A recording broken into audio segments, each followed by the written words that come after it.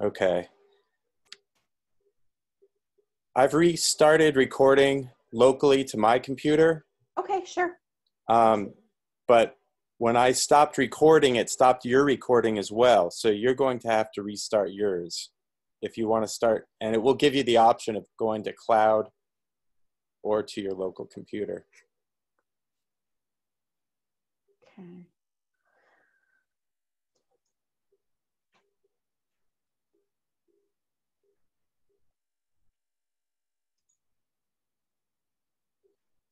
It will be on the bottom of the screen.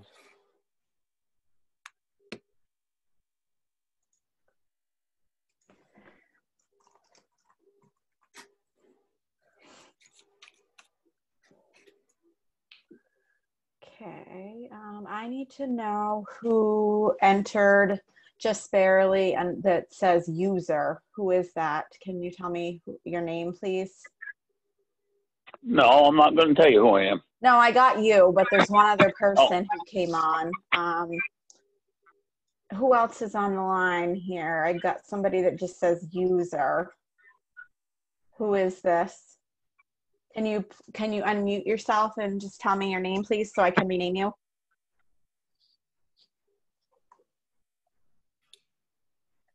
You might try a chat message to the person, Casey. Okay.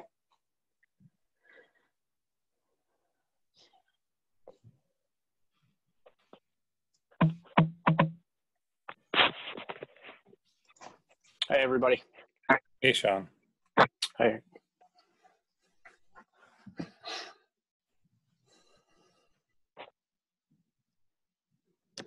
Casey, did you already share it? Sherry's really transparent tonight. She had to take her dog out right before the meeting. Okay, I got it. I got who that person is. Okay, let me just submit Lucian and rename this person. Okay. Is HCTV's a co-host now, Casey? Yes, and he's Perfect. recording. Hi, Lucian. Yep. Excellent.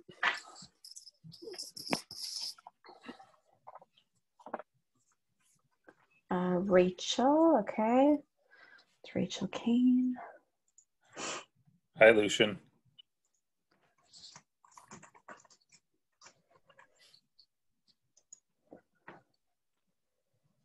Hi. It's a full-time job getting all these people on. Yep. Like pop up, so-and-so's waiting. Okay, so Tom's online. Casey, when I had to do this the first time was when we had the community event for the police department with Greensboro, and there were like 28 people. And like 5 minutes in, I realized, I got to keep track of the waiting room, and I had not realized that at the time. So I understand what you're feeling right now.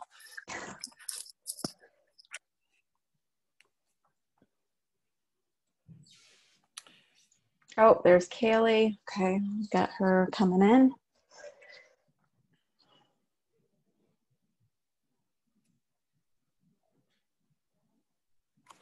Hi, Kaylee.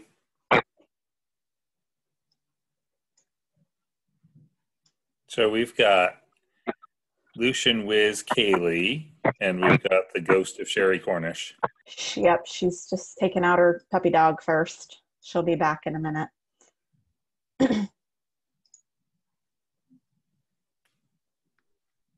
Casey, just a reminder to start recording too, just as a backup. Okay. If I share a screen on the bottom of the screen. I'll just record on my computer then. That's what I'll do. And then we can save it to our server or something. That's what I'll do. Okay.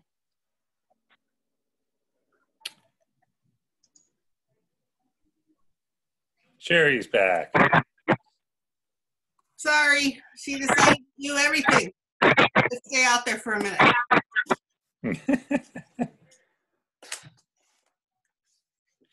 All right.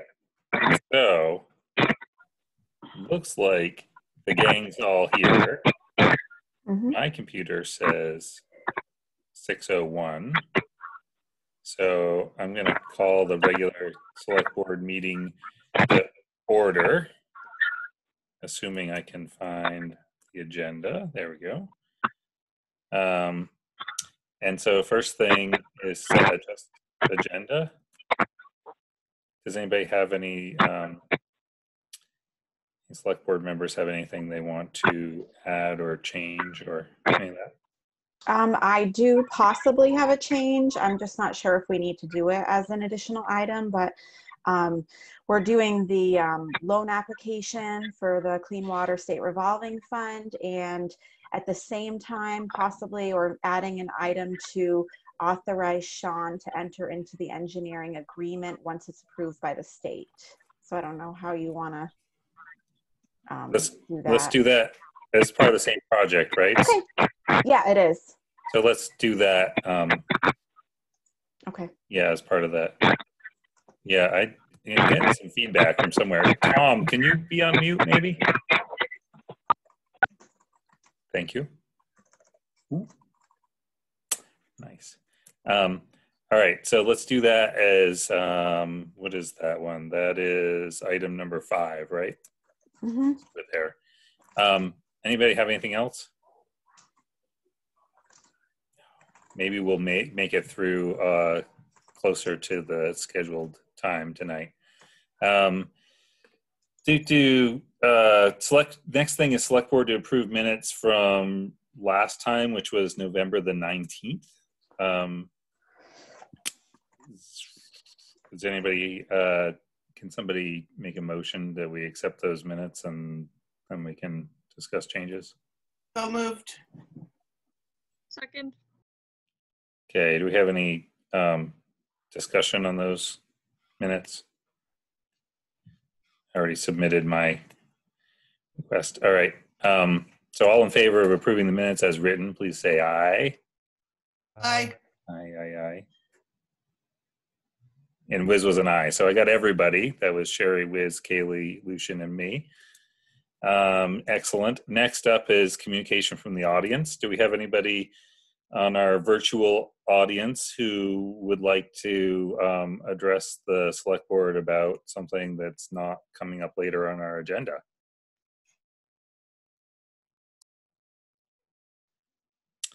Hearing none. We're going to roll forward into the town manager report. So Sean Fielder, please tell us what you guys have been up to in the town manager's office. Sorry. Oh, I thought, can we just back up a moment? yeah. Do you have a, yes, I go just ahead. had, Communication from the audience. Yes, I'm sorry. I thought somebody else was going to say something. We just wondered, because of the weather this weekend for the balloon test, do you know when the town will know if they're doing it on Saturday or Sunday? My understanding is that the contractor, I thought it was maybe left to the contractor who's doing it, but I'm not totally sure about that. So we might not know really until, just look for tire tracks going up there or something. I was going to look for a balloon. All right, so that they'll just do it or they won't do it, I guess, and that there's no plan for them to communicate with the town and let us know. No, not that I'm aware of, Sean. Yeah, I'll just after what I understand on this is they were going to be posting updates on down Racklin and Merton's website. So I checked this afternoon. They hadn't changed anything. It's a little bit hard to find, but I was able to find the news update on the DRM website. So during the meeting tonight, I will actually look for that to see if there's been an adjustment. I did communicate with Janelle Smith from Centerline this afternoon and copied the DRM attorney. Basically, she emailed to us, we're trying to move forward. And I said, okay, we'll just keep an eye on things. Obviously, we all know the weather's not going to be great, I don't believe, coming into this weekend. Okay. Sean, if you do get an update from somebody tomorrow in time to post on the town website, could you maybe post there? Absolutely. I think that would be good. Yep. All right. So I'll super. check. I'll check as we're talking. Thank you very much. Yeah, thanks, Rachel. Yep, that was it. Thank you. Yeah. Figure out these buttons. All right, back to the town manager's report. Okay, so it ties right in with the first item I was going to note. So we heard a little bit about the balloon test. Sorry, good evening, everybody. If folks are not aware, AT&T did agree to do this second balloon test for the proposed cell tower on a portion of in the vicinity of the Buffalo Mountain area. And what's shown now on the website is Saturday the 5th and or Sunday the 6th. I don't know, this snowstorm could be an issue. So I'll update and I'll do a search as we're going through things tonight. If there's a change, we'll try to do our best to get the notice out via the town's website, as well as Front Porch Forum. We did post some information about this on Front Porch Forum. So coming off the last meeting, I did communicate with DRM, and the public should be aware that the process to extend the public comment period is in the pipeline, pushing out to January 13th. So that's one item to be aware of. On the town's website right now, I think it's the second news item. If anybody needs to see links to get to the case number where the public utility, the New Singular LLC, which slashes AT&T, also known as AT&T, the information is up on the town's website, so you can quickly access the link back to the Public Utility Commission information if you have anything you want to review at that location. I'm working, change subjects. I'm working on scheduling with NVDA. Please remember that we did have a citizen petition a little while back to just see what could be done about the intersection of Glenside and Mill Street. So I'm in the process of lining up the consultant. I've exchanged a little bit of information with the expert from Northeast Vermont Development Association, trying to get him to just do an assessment on this intersection, make sure we're doing what we need to do in regards to signage and other items. The information at hand is that we wouldn't jump right to installing a traffic signal. It's very low probability of something like that happening, but we are going to be going through the motions of just making sure we're doing what we need to in regards to the manual for uniform traffic control design parameters. So we're working on that. I don't know if Tom was going to comment on this, but I will. Highway crew did set up no parking here to corner sign on the parking spot. It's the one that is directly adjacent to the pull in to the post office. So we have installed the sign there. Unfortunately, I saw somebody parking in the spot this evening, but at least we've got the sign up and, you know, moving toward reminding folks, hey, please stay out of that one site. So it gives folks coming out of the post office a little bit better sight line. Also, the crew did enforcing. I've watched people parking there for the last 3 days, even after the sign was up.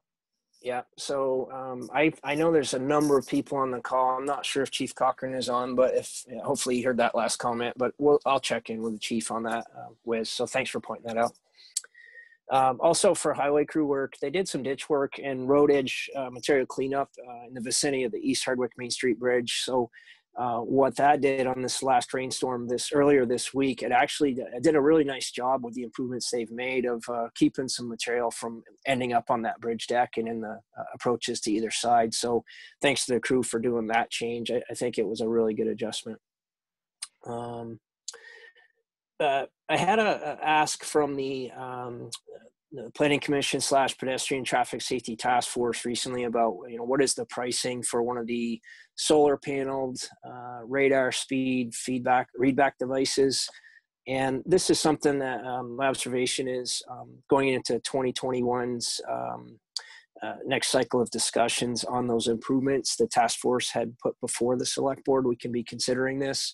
The price on this particular unit, it's a 60-watt solar panel unit. The price is $2,675 plus a little bit of shipping costs. So I just want to make sure the board is aware of that.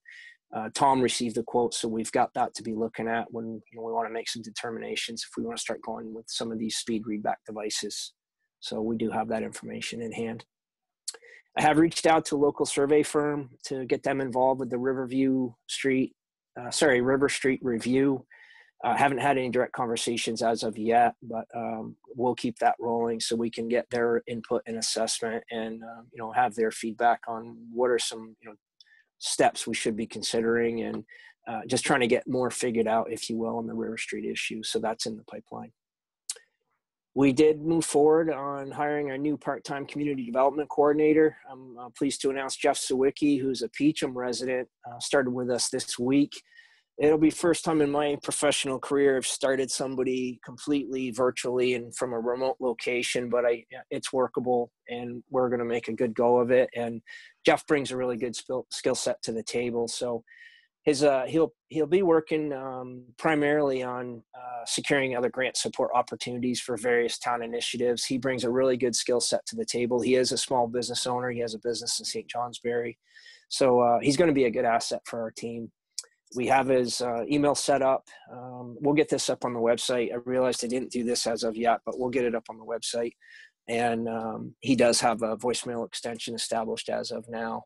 Once we go back to so-called normal operations for our municipal offices, he'll have some time dedicated and working out of what was formerly the Community Justice Center on the second floor. So we've got some space dedicated for him moving forward. Work behind the scenes a little bit, and thanks to Tom, who also is involved with this right now. We are collaborated with, I should say, Northern Counties Healthcare. They are working very closely with the state of Vermont, and we're moving forward. They are moving forward, I should say, on having a COVID-19 testing facility at the Hardwick Fire Department. So this information is now up on our website. I did put it up on the Front Porch Forum tonight as well. This is this is part of the state's initiative to have COVID testing available, coronavirus testing available within any drive location in the state of Vermont, 30 minutes or less. So just a couple snippets from the announcement that's out. It's no cost to anyone. They do have, it's a self-administered nasal swab. Turnaround time's about 2 to 3 business days. What they're doing is Saturday, as of now, it would be testing on Thursday, Saturday, and Sunday, 9 to noon. And then on Tuesdays from 3:30 to 6:30. They plan to kick off the first round of testing opportunity here this weekend. It's a drive-through type process. So we're trying to do our part as a community just to help citizens of Hardwick, but others, in case they need to get a test, with the goal to try to keep everybody, keep exposures down and keep everybody healthy. So again, we're just trying to do our part here. 2 final points. We're continuing to operate under no and limited public access approaches, and obviously doing remote meetings tonight being an example. Field operations are continuing, and for our customers, those needing service from us, if it's office type service, just please plan to use your phone or email, and we're being as responsive as we can be, given this unprecedented work environment. So, our team's keeping up and doing our best to, provide this service for everybody. Final thing for this evening would be just reminding everybody, keep practicing social distancing measures, which would include the use of masks. It does make a difference. We're going to have a tough couple of months ahead of us is my observation, and just one foot in front of the other, and we'll keep trying to do our best. So that's what I have for everybody this evening. If there's any questions, I'd be glad to answer them.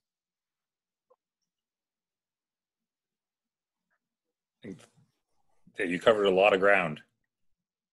Yeah, it's a little busy right now for good, there's a lot happening, but it's good things. We're continuing to get a lot done for the good of the community. So, right. the staff here, the staff works really hard. So I commend all our team members. They really are getting the job done. So, they need to be commended on, what we're dealing with right now. Yeah. And on that note, we'll segue to Tom Fadden. And, Tom, do you want to, maybe Sean stole all your thunder, but if not, do you want to tell us what the road crew's been up to? Oh, that's all right. Just a few other things. We did manage to get out the last couple of days there before we got this little bit of snow and cold to go around, and we did manage to cover quite a few of our roads there to redo some of the potholes that were coming up. So we've been doing that. The guys have also been hauling back some more material to the shop so we can get ready for spring, or if we have another break here in the winter here where things get really potholy, we'll have some material to go around and cover the stuff up. We do still have one truck down, so hopefully this storm is going more east than what they thought now. So right now they're only calling maybe 2 to 5 for this weekend, so which is good. Because we got any more than that, then being down the truck, that's going to slow us process down a little bit. Besides that, and guys been taking quite a few days off here and there. We've been, having a lull because, we've gotten everything done, I guess, and ahead there for the summer. So we've been doing that. But when the guys are around and stuff, they've been going out and as a crew of two and cutting some brush here and there on some of the back roads. They cut some of the good apple trees there up to on Center Road there to whip those back a little bit. A little bit of water here and there. We did spend a day down to the sewer plant with Kenny to help them replace some aerator lines. But besides that, I've been getting prices on a new truck there to replace the one that we want to replace next year that we've up in the capital replacement. That's the truck that's also broke down right now. As of right now, I mean, if we were to purchase a truck for the holdover year for 2020, we'd probably save somewhere around $11,000 to $12,000 less than what we would if we were to purchase a new 2021 model. So I've been working on that. But besides that, everything else is going good. So. And our lead time, just to remind everybody, the lead times on the trucks are really long, right? I mean, by the time you get it and have a body put on it, it's... Well, yeah, for example, we got Pearlie's truck last year. We purchased that truck or put an order in on his truck in December. And we just got that truck, last week, I believe. Somewhere is that towards the end of November, I think, somewhere 20th. Around there. It was the 20th. Yeah. Okay. Thanks, Case. So we're almost a year out. So yeah, by the time we get the truck. Yeah. I mean, with this, this is a stock truck that they have already, and they're looking to get rid of it because it's a 2020 model and the new 2021s are coming in, and that's where we'd be saving, $11,000 for purchasing a 2020, which I don't think we need a 2021 model just to spend the extra $11,000 on. Right. But anyway, so. Oh, good. Keep at it. Thank you, Tom. Any questions for Tom when we have him? Wow. Hearing none. Thank you, Tom. And move on to police department report. Is Aaron Cochran on the, I don't see him here, but. He is not. Okay. I will reach out to him. I don't know. Eric, one more thing. Yeah. Just to remind everybody, there is a no parking ban right now that started November 15th. I know we've got a couple cars that have been parking constantly on Church Street. There's like 3 vehicles right there. And there's a couple that's been down in the village parking lot. There is a parking ban that started November 15th, and that runs till April 15th from I believe it's midnight till 6 a.m. in the morning. So I am going to be stapling some signs up there tomorrow around that apartment building just to pre-warn them. So yeah, but that's the information that would be listed in our winter operations notice that I called you about today, correct? Yes, that's correct, Sean. Yep. So what I'll do also is we can get the winter operations notice up on the website as well for everybody. Okay. Yeah, and so and the point with that is to get people to not park on the street so that you guys can plow. Right. I mean, everybody watches the weather, I'm assuming. If they could move their vehicles, when it's going to snow. Times when it's not going to snow, I personally don't have a problem. But it's a lot easier if the vehicles are gone for us, to clean everything up. So we don't want to tow anybody away, but you will. Yes. Yes. Yep. Yeah. At their expense. So. Yep. Yes. All right. Thanks, Tom. That was a good reminder. All right. Thanks.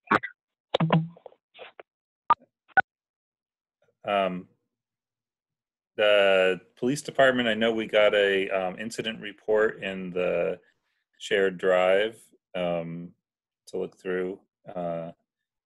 And I'm not sure, I don't have anything else. So if Aaron's not with us, can I just move on, Sean, or do you want to provide anything? No, I think I know he was going to talk about the incidents. I don't have anything else. I assume he's on a call. I'm having Casey text. I don't have the capability to text him from my home location, so my apologies. I can't track him down.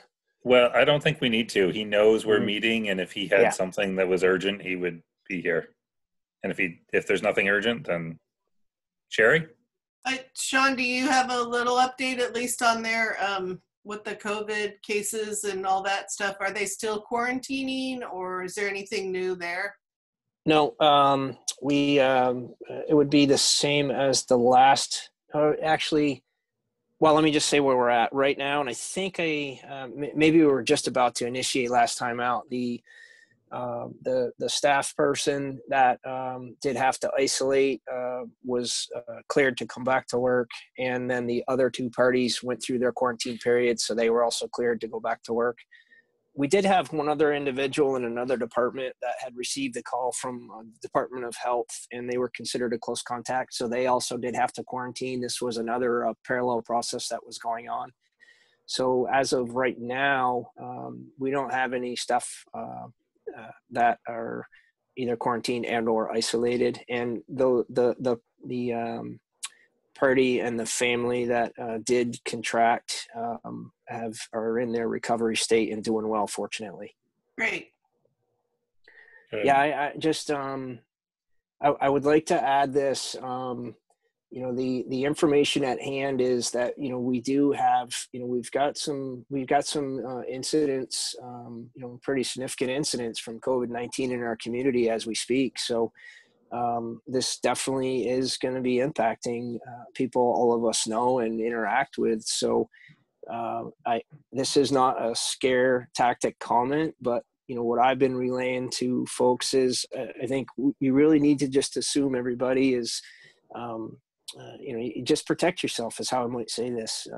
Anybody you're interacting with, right now, just given what we see with the incidence numbers coming up, it's serious right now. We're not going to stick our heads in the sand, but we got to do the right thing to get control on the numbers is what we got to try to do right now. So that's it. Thanks.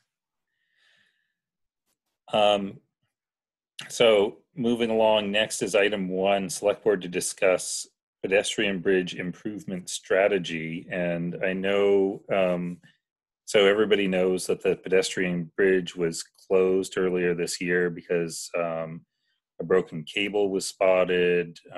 Sean quickly got an engineer to just do a quick assessment, and that assessment came back that we shouldn't have the bridge open, that it was unsafe. And we've since had a more in-depth assessment that offered some possible strategies moving forward. One would be to repair what's there on the 100-year-old bridge that has a fair amount of decay. And another approach is to replace it entirely. And I don't know what more information we have tonight. Do we have more, Sean, than that? No, just I had reported last time out on the second report that we've got, there was some basic numbers attached to if you did a replacement strategy, the range of pricing shown there was $40,000 to $60,000. It wasn't recommended as the preferred strategy. It might buy us a year or two, but it would allow it to be used, of course. And then a replacement bridge was noted in this most recent report in the order of magnitude $200,000 to $300,000 plus any rework of the abutments. So those are some of the numbers that were thrown at us. And is this something that Jeff is going to be looking into if we are asking for either a repair or a historic replacement? Absolutely. Yeah. So maybe what I could offer Eric is that what I'm thinking about right now is I just need to see what comes out of the discussion this evening. And Jeff and I had already talked about during his orientation meeting that this will be a project he'll be one of the projects he would be involved with as far as just trying to seek out what those funding opportunities might be. and I've already done a little bit of research on this. I think a couple areas where we have some opportunities are USDA Community Facilities Grant, USDA Rural Business Enterprise Grant, and then also Preservation Trust of Vermont. So we know there's a couple of opportunities where we could go after this. Bear in mind we have competing interest in town for other projects. So that's not news. We got some other things that we're trying to figure out some improvements on. And then, of course, when we seek out these grant opportunities, we always have the local match that we need to put on the table. And that match is variable depending on, the grant, assuming you receive the grant and what they offer, if you will. Yeah. Kaylee, you. Yeah, I just wanted to ask Sean if that, I know that there were, at a previous select board meeting, there was talk of the Preservation Trust and the bridge. Do you envision that timeline would be longer if we're looking at grants? Like, are we looking at trying to figure this out for next summer, or if we're looking for funding from other sources, do you have any sense of what kind of timeline we might be thinking about? I think I would stick with what Wiz noted in a previous select board meeting, and that was back in, if I'm not mistaken, October. And Wiz pointed out, folks probably ought to anticipate a year. I wouldn't see us in a position to do a replacement. A full replacement is definitely into next year, right? A temporary, I think, is a different discussion. I wouldn't see anything necessarily getting done through these winter months, but you never know. Sherry. It's just not an I just want to volunteer to help with it in whatever way we can. I can. I don't know if it's time now to talk about a little bit of a task force so that we don't pile it on to our new person. Right out a little bit of assistance. It seems like we would need to work out a timeline and have like a budget that we would figure out whether we do have design work done, price out what that is, make those decisions. Isn't that the next step after we have a better idea of what it's going to cost to either repair or replace? Wouldn't we? I don't know. That's how we approach things at the townhouse. So, it's $200,000 to $300,000. Obviously, we're going to go for some grants, and it's going to take possibly two years to get it done. But it all depends on how those grant deadlines come in and what their match is and all of that stuff. I think that some considered effort, and we could be successful. And I'm volunteering to help with it. Yay. I'll help. Lucian? One thing I wanted to just say, I got into this a little bit at the last meeting, but I just wanted to see some numbers on what it would take to take it out, because I think that should be in the mix, just as a discussion point. So is that something you could do, Sean, is to talk to somebody in the know about that? Yeah, if that's the board's preference, I could check into that. I would say that we'd need to have a vote on that, because I can't imagine removing a major part of our infrastructure downtown. Well, I'm not talking about taking it out. I'm talking about getting a number to take it out so that it's in the mix right now. Probably all metals. I bet they would be able to put a number on that. Others might too, but yeah. So another thing that I think of, Sherry, when you were talking about timelines is, and I don't know, maybe this is a touching the third rail as well, but if it one of the things that was mentioned in the report is it would be possible to replace that bridge with a prefab bridge, which comes on a truck and is set in place with a crane. Well, I don't imagine that we'll get any historic support on that. No, I wouldn't imagine that we would, but it's still possible that it could be cheaper. Oh, and it could be a nice bridge. Mm. I mean, there are some nice prefab bridges out there. I don't know. I'm just throwing, again, maybe maybe touching the third rail to like talk about changes to the swinging bridge. But as Wiz showed us through some photo documentary history, there were many iterations of that bridge before the current one. So Eric can offer this, and it's not just real quick. One of the things we heard today at the Yellow Barn planning meeting, and this isn't to offer up what the bridge should be moving forward, but I know we heard from somebody who's involved with a pretty significant commercial project right now that steel prices, actually, people doing steel work, the pricing has gone down. It doesn't sound right with everything we've been hearing about the economy, but steel prices and steel work, people are scrambling for that right now. So just for what it's worth. yeah, so maybe the timing is good. Who knows? And maybe we ought to. I just want to point out that although there were many bridges on that site before, this is the one that worked. Yep. And it's over 100 years old. And it gets a lot of use, and it's a big part of our economic development. It's a part of downtown. Yeah, I mean, I agree that as part of downtown, I think it's it's kind of iconic for our downtown. It also, we have parking challenges, and it makes an easy connection to the Daniels building lot, which is important. We also have school offices over there that people walk back and forth to the elementary school, and so yeah, I mean, I think it's integral to our downtown. I'd love to see something there. I personally have never found that bridge that's existing to be beautiful, but no, it's not. Just me. It looks rough. Mm-hmm. But it was also relatively unmaintained for many years. I mean, we just used it. We used it up. Yeah. I'm sure the town got its money's worth out of it. Absolutely. $350. Right. I'm for putting that in for sure.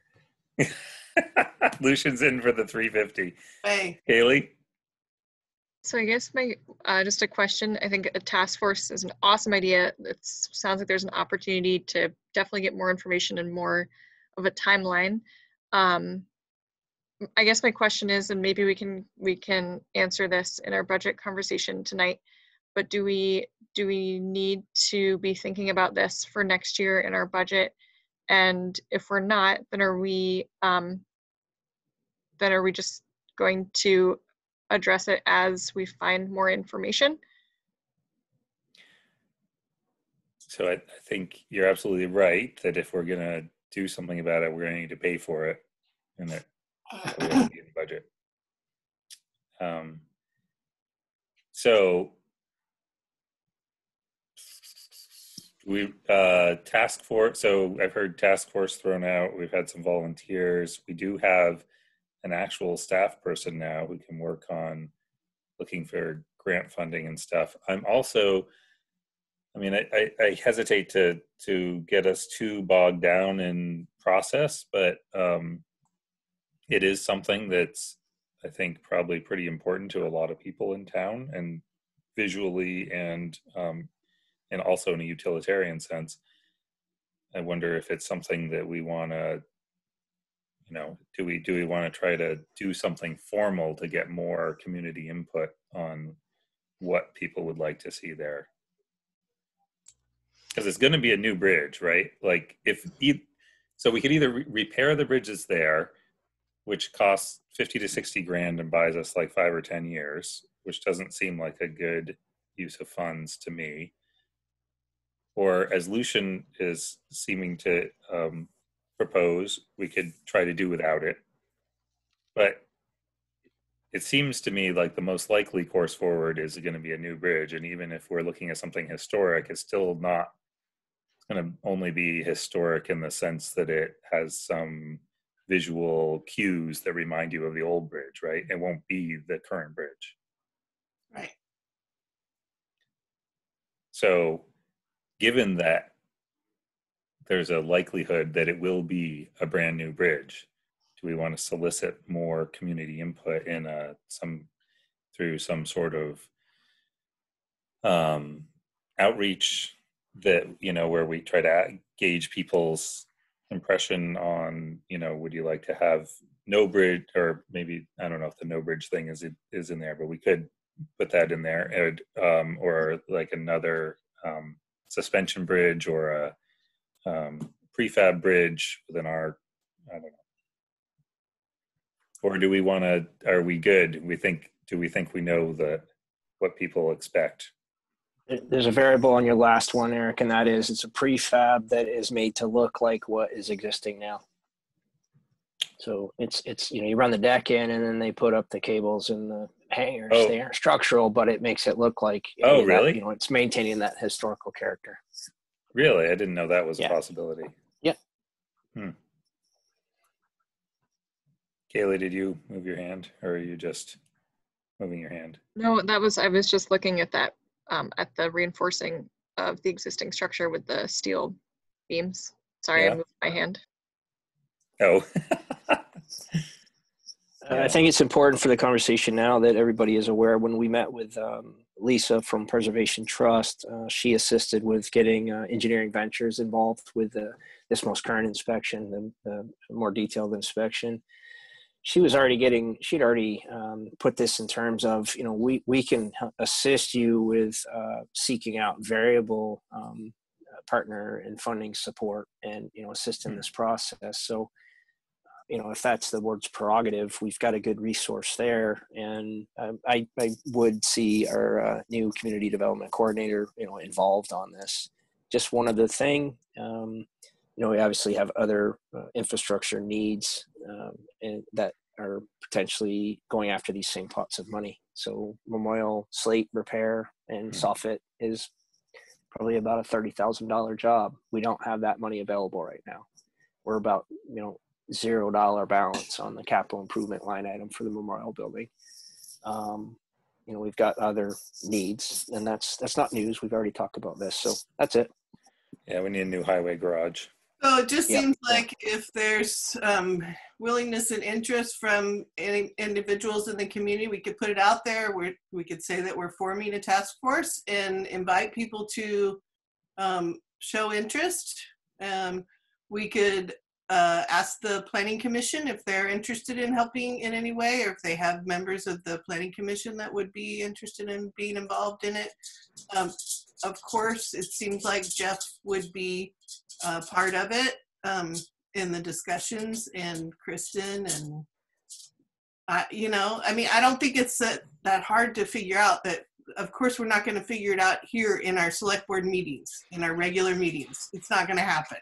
So it seems like a separate group needs to focus on it a little bit, and then maybe that group can come back to the select board and make recommendations with ideas about how much it would cost for design fees and how much it would cost to replace it or get a prefab one, or what those options are. We don't have all that information yet. So, Yeah. All right. So sounds like a great idea. Huh? I think that sounds like a great idea. Go for it. Yeah. So the task force of the select board generally includes 2 members of the select board, but it's okay. I will run with this because Wiz volunteered obviously too. Wiz is interested as well. Yeah, that's 2. Anybody else? And then Jeff would be one of our people that is at least involved with us at least on a ancillary level, so that he can help with other resources. I mean, he knows a lot about this sort of thing. Yeah, and it'd be a great way to have him interact with you, Sherry, and Wiz, and also get a feel for the community a little bit. And it's a pressing project. We should do something. The thing we should not do is leave it the way it is forever. Thank you. So, all right. So you guys are going to take that, and you're going to report back in January. Okay. Is that good? Sure. All right. Doesn't mean you have to be finished. You're just going to report. Yeah. What you know. Does anybody have I know we have a meeting on the 7th. What's the next one?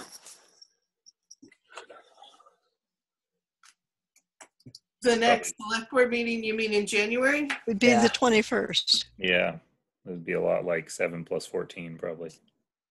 Yeah, but I think we made it the 7th. It's usually the 1st and 3rd. Is that right?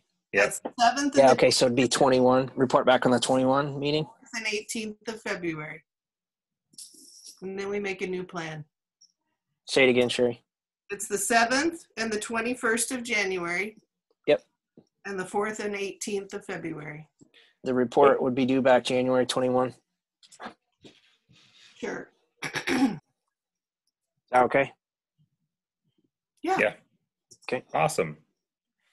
Thank you, Sherry and Biz, for taking that and moving it along, because you're right. We're not going to decide here. We're not going to make it happen here. Nope. All right, moving along. Next item is select board to discuss proposal from East Hardwick resident to purchase town property. This is, this reminds me of a similar thing we had a year or two ago with some property over in the East End, West End.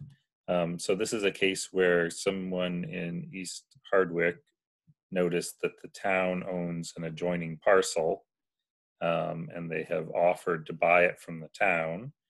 It's a small parcel that apparently the town acquired at tax sale.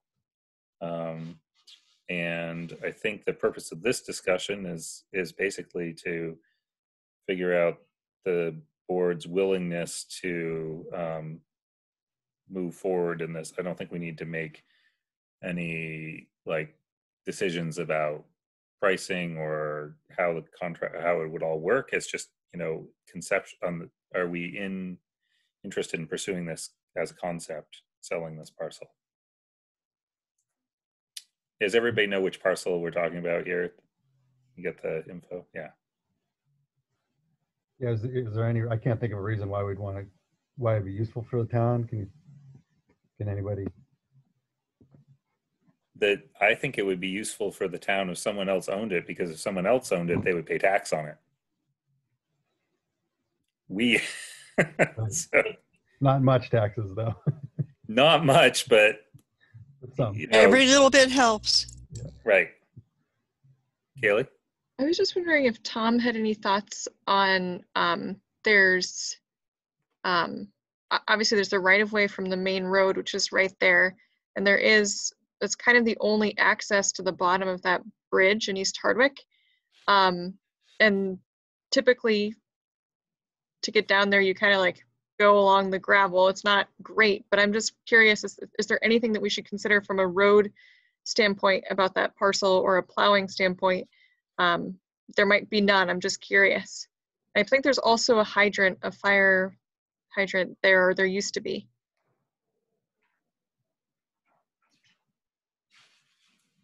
Tom, are you still listening? Yeah. I'm trying to figure out what parcel you guys are talking about. Are you talking about the one there that goes down? Oh, if you're coming down off the hill in East Hardwick, just before you get the bridge, you go to the right and go down in there? Or? Yep. Yeah. I think so.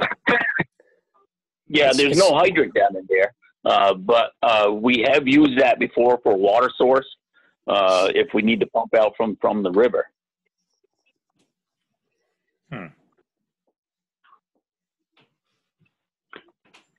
And Could something like that be built into a contract if we were to sell it? Could it be part of the sales agreement that the town has access for those purposes?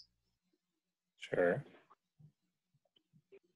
I would say that would be good, Liz. I mean, put in there the, fire department has the right to obtain, right of way down through there for purpose of, water use or whatever for fires and stuff. Is that the only use that you guys make of that land, Tom? Yeah, because we've never plowed that or anything like that, Eric. So. Okay. I'm afraid to bring it up, but it's also River Street. No, it is. I thought it was the other side of the road. It's extension on the of, but it's an extension of. So it's being used now to access the backside of the post office. Sean, it's on the other side. It's on the other side of Main Street from River Street. It's on if the Putmain's building is on the left of the bridge. This property is on the right.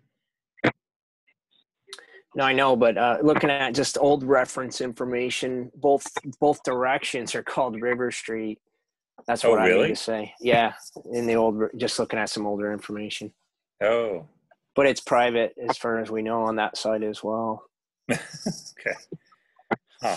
Weird. Kaylee may know different. I don't know. Sounds like it's private to the town right now. No? Just saying.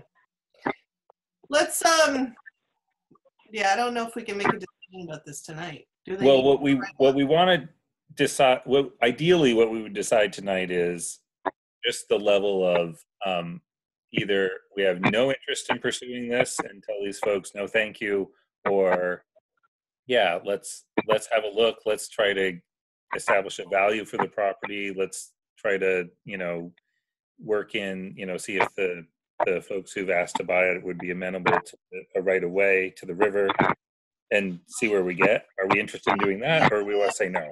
East Hardwick Neighborhood Association in a conversation before we made a decision about that? No?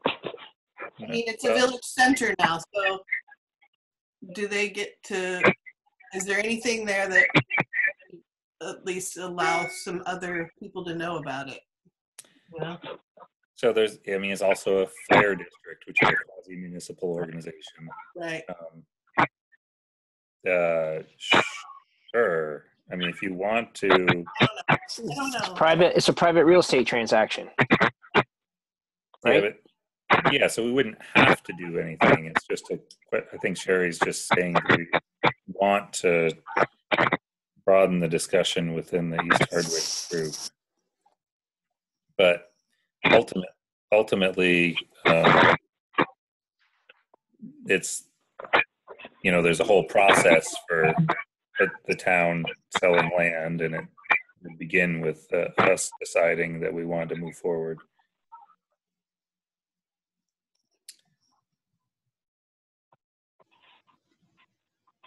So there's so people in general aren't using that for access for anything. There's no like nice swimming hole down there or anything like that. As far as anybody knows, there's no public use of it currently. It is accessed for some fishing. It's kind of the only way right now to get underneath the bridge, but it's so close to the bridge that I don't know if I think that would still be considered town property if it's that little path is like right next to the road. Isn't that still the town right of way if it's from the center line? So this would be kind of like beyond that anyway. So I don't. Yeah, so I'm not hearing any reasons why I would be against it. It seems like, from my point of view, you maybe take the next step of seeing what the next step is, basically. And has anybody looked into it to see? I mean, sometimes we think we own stuff that's on TechNut, but we don't, or like across the street or whatever. Has anybody taken that step just to double check that we actually own it? Yeah, I did a review of the deed information, so we do own the parcel. The town does. Do you know how long the town has owned it? Yeah, hold on one second. The town obtained it in October of 2008. You don't happen to have how much we paid for it right there, do you? We received it, and I'm trying to get some feedback. Alberta is helping me interpret. It was a probate court decision, so the previous owner, basically the estate was settled, but I don't have the exact detail, and Alberta is helping me just get that sorted out. Okay.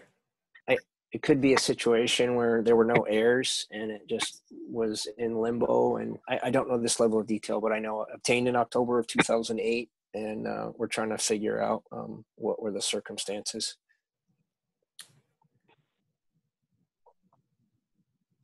So would it be fair to say that the board's not against pursuing this? Sure. I have no problem with it. Okay. So would we further then direct Sean to continue gathering more information about how such a sale might happen, what the price might be, what the restriction, like we want to retain a right of way for the fire department and whatever. Right. Sounds That good. sounds good to me. So Sean, you can keep pushing it forward. Yeah, and I did share with the board the covenants of real estate as required for a municipality. So obviously, as we move forward, we'd be working in the required notices, and there's a hearing. Check that notices would be required. And a waiting period, right? Yeah, and a waiting period. That's correct. Not a hearing, excuse me, Right. but the proper notices. So I can check back in with them, and we'll go from there. Yeah, so it sounds like the board generally agrees that Sean should keep pursuing this and come back to us at a later date with more info. All right, great. Next is item 3, and we're back to the budget again. We have a recap of the draft budget, and we'll have the rec budget, and I think Suzanne Gann just joined for that. So Yes. Casey, or was... Yep, right, I'm going to share my screen. Okay. I just need to save my minutes. Give me 1 second. Okay.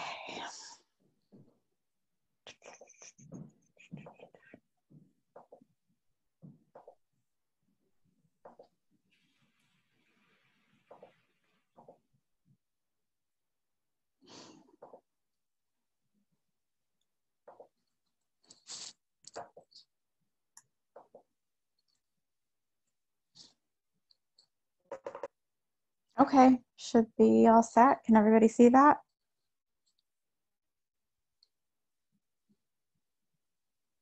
Yeah, I can Yes. see it.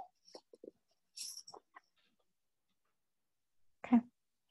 All right. Okay, so I will let Suzanne talk about the recreation budget at first, and then we'll be going through them otherwise. So, so I'm just going to kind of, I think I can, rec yeah, I committee can almost, yeah, I can pretty much fit it. A level funded budget, and other than the youth program budget is decreasing based on some numbers developed by Kaylee for the REACH programming.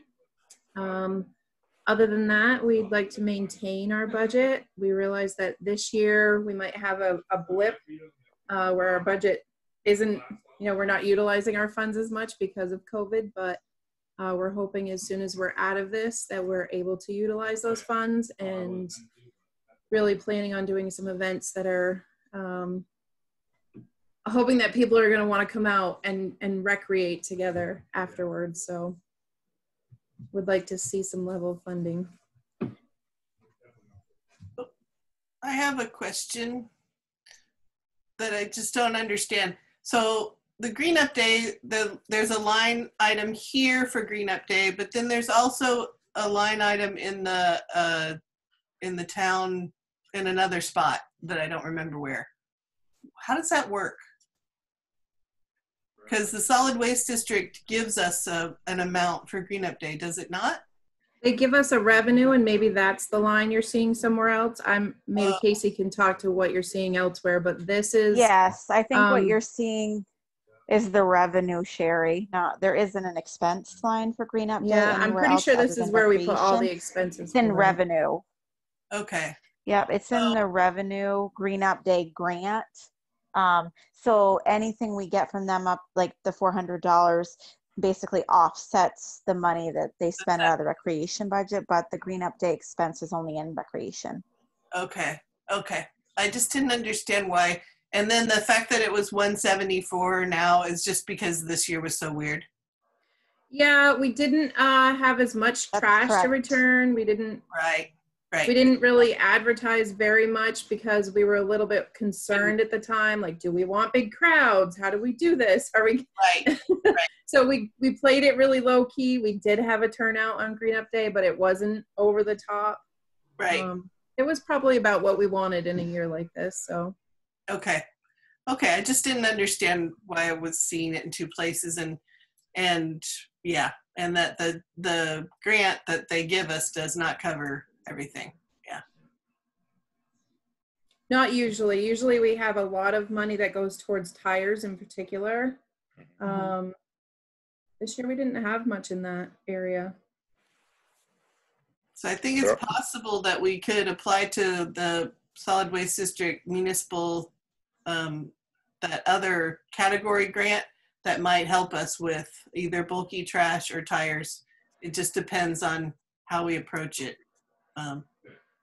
I think this year, I believe All Metals donated the roll-off too. They didn't like charge us for that. Oh, wow. And we also get, Casella allows us to take one of those roll-offs to Coventry at no charge for Green Up Day.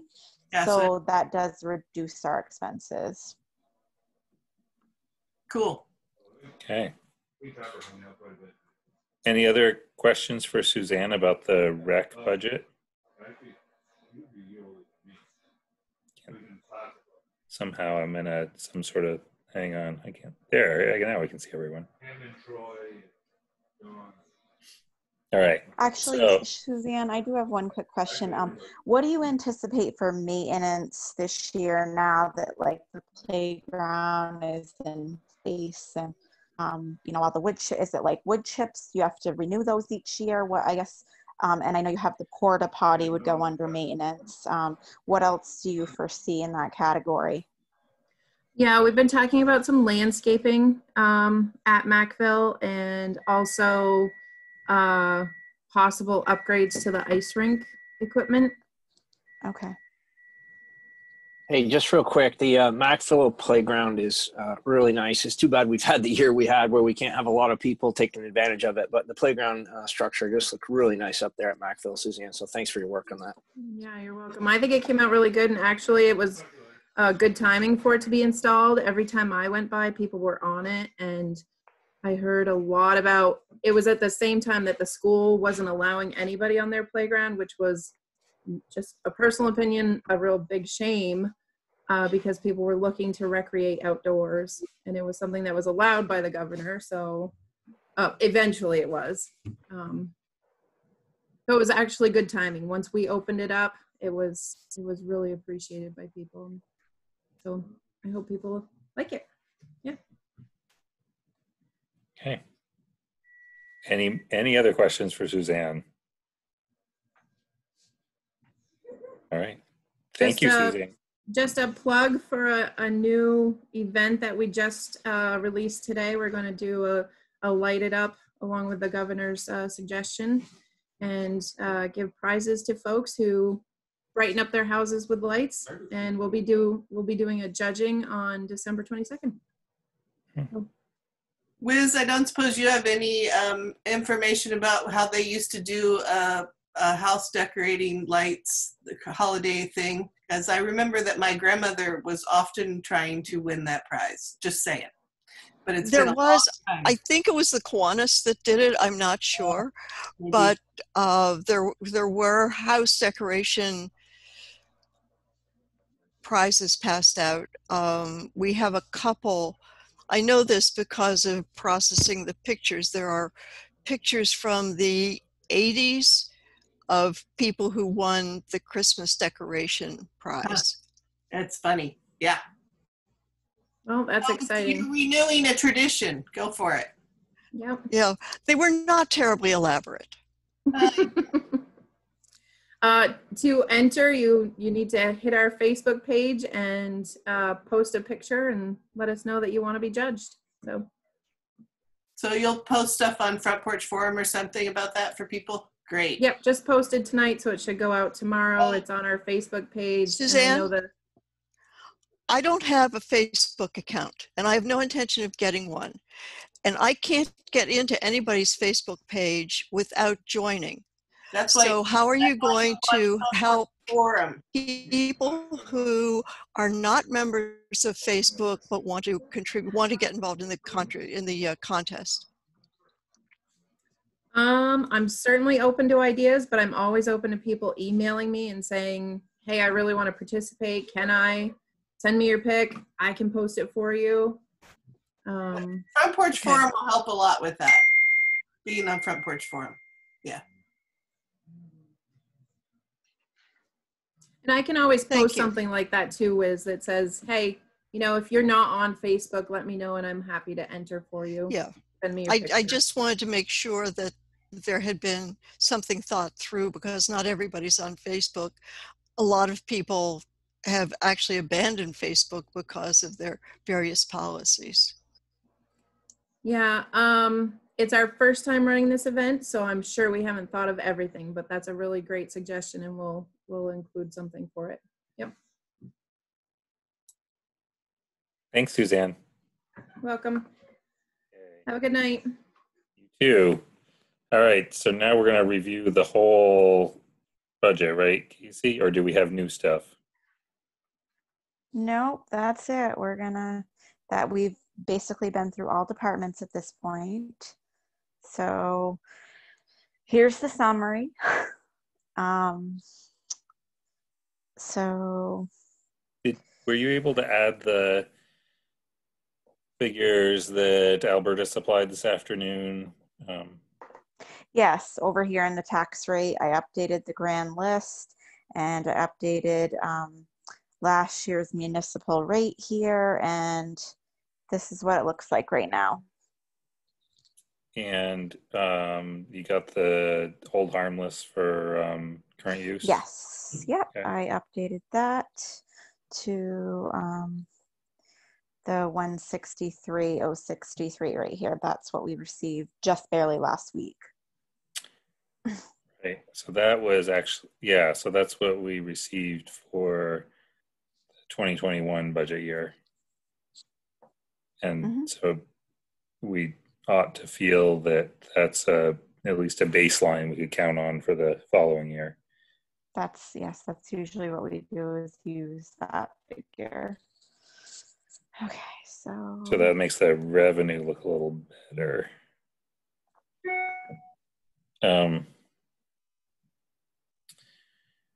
So we've been through everything once at this point. I don't know how other people are feeling, but I'm feeling that that's a fairly hefty increase for a pandemic year.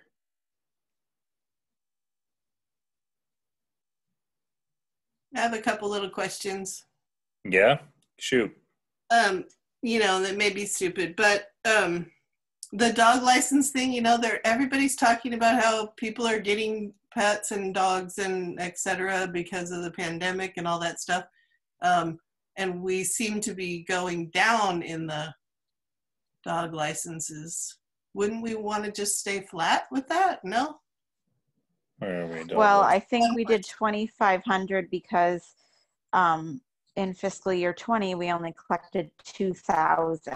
So some of that may be that people weren't licensing their new dogs. But is that because maybe because we don't have enforcement right now, or do we have someone that's we do? I mean, we do have some enforcement. We have Dean Mercier that's very active. So yeah, we do have that. I mean, that's a thought, but and then I was looking for it. The solid waste district did they lowered the fee this year, but it will go back to its regular amount next year. Does it? Do you see that somewhere? I didn't. I think it's an appropriations.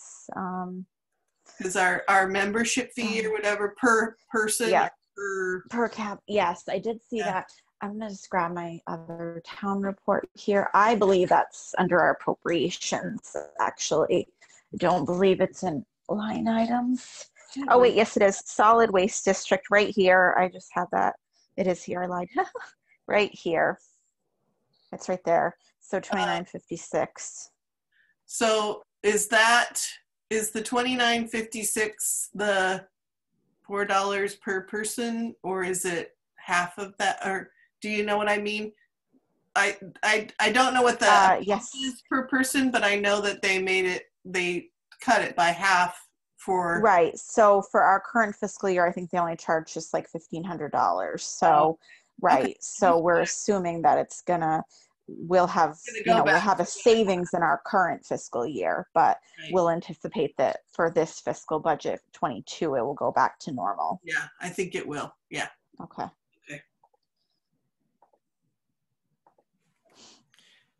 Sherry, do you have more? My only other one is, I know that police recruitment is both in the general government rather than in the police budget.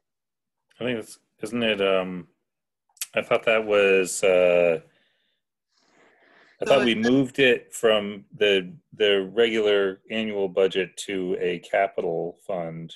Okay, so it started out in capital.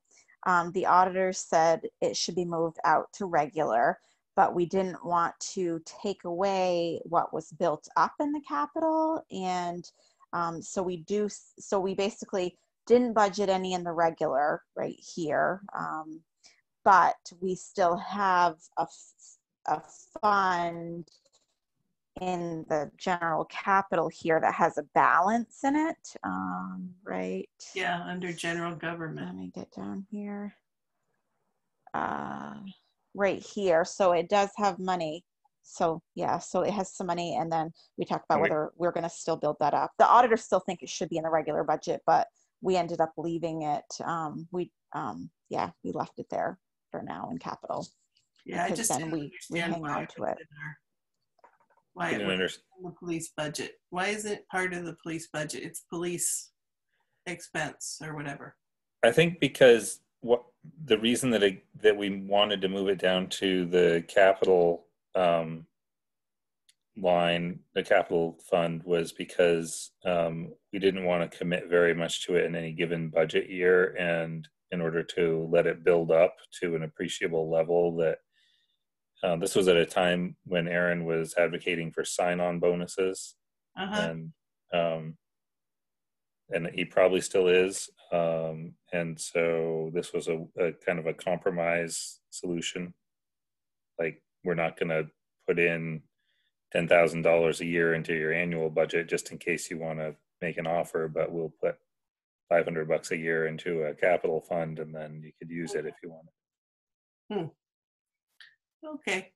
Yeah, I don't, yeah, whatever. Yeah, I agree, whatever.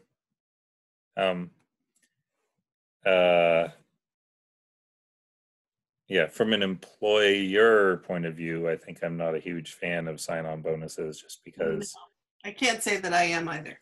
No, because you can try to recruit someone like that and they come for that bonus, and then they're looking around for the next bonus in a couple of years. And that happens to be with Lamoille County Sheriff and not with Hardwick PD. Sherry, do you have more? Is that it? No, I'm done. I have a small list too, but I'm happy to let someone else go. I would just like to know how much we'd have to take out in order to move. Basically, how much is 1% of this budget to move it down 1%? So that our probably about 50 grand, 50, 60 maybe. I think. Am I right or not? No, it's 57, I thought. 5,700 equaled 0.1% the last time Casey and I talked. Well, we got 116,000 was 3.33%. So it looks like it'd be more like 40,000 would be a 1% roughly. Or sorry, 1%. No, it'd be 30.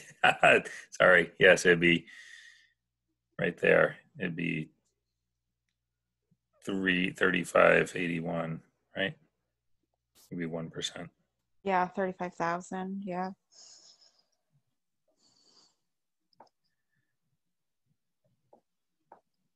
I think at the last meeting we talked about how the goal in previous years has been to keep it somewhere below 3%. Is that right? Yeah, and nicer if we were closer to 2%. Yeah. And my feeling is this year in particular, that it would be nicer if it were a smaller increase. I guess my feeling is that when May 10th hit last year, we were just entering COVID. Now we're going to have, like, by the time we hit May 10th next year, we're going to have lived through a year of COVID, which is, I think, and now it really feels like it's actually here, and it's maybe having more impact. I don't know. So my feeling, which is not based on a lot of data, is that I'd like to see this come in a little lower this year. And I'm not usually the one to be saying that. I'm often the one to be like, we shouldn't cut the budget too tight and that kind of thing. But this year I feel like it would be appropriate to squeeze it a bit. I was looking at some of the capital funds that don't involve rolling stock. Wondering how much damage would it do if we were to not put in whatever it is for the cemetery upgrade, if we were to not put in that $4,000? And are there other places that are a good thing to do and we don't want to discontinue the program, but if we don't fund it every year, tragedy does not strike? Yeah. Yeah. That's certainly I guess one. That was one of the questions I was wondering, is if that would be an area where you wanted to cut. Like if you're looking to cut that much money, it's difficult with the individual departments. We've kind of combed through them and hit $250 here or $500 here, but those don't add up that quickly. Mm-hmm. You could sit here all night and go through it line by line and pull $100 here, $100 there.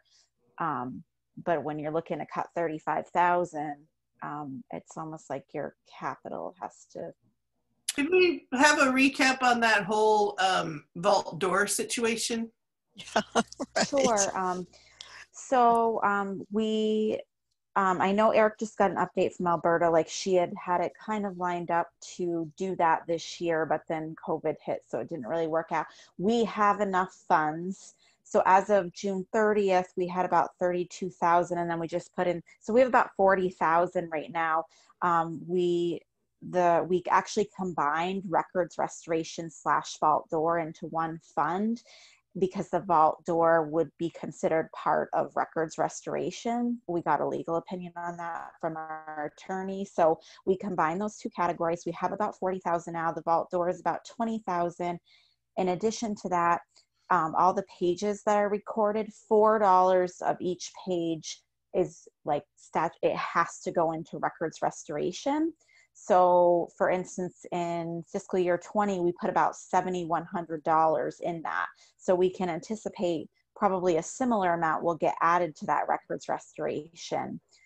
So, I mean, we have like 40 in there now. And so we may not need to add 5 every year. I mean, it's going to be ongoing, but we have already started with the grant that Alberta got. We have done some already. The company's come and done some of that already. Some of the digitization in trim there.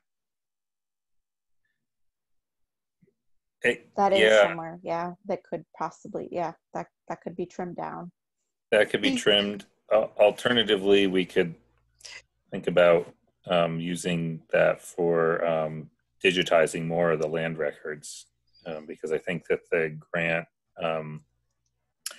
amount would not, I don't think it's enough to actually, brings us back 40 years? I think maybe that was the bar that was set. Yes, I think we got the 40. We did. Okay. And actually, folks are using that service as of now.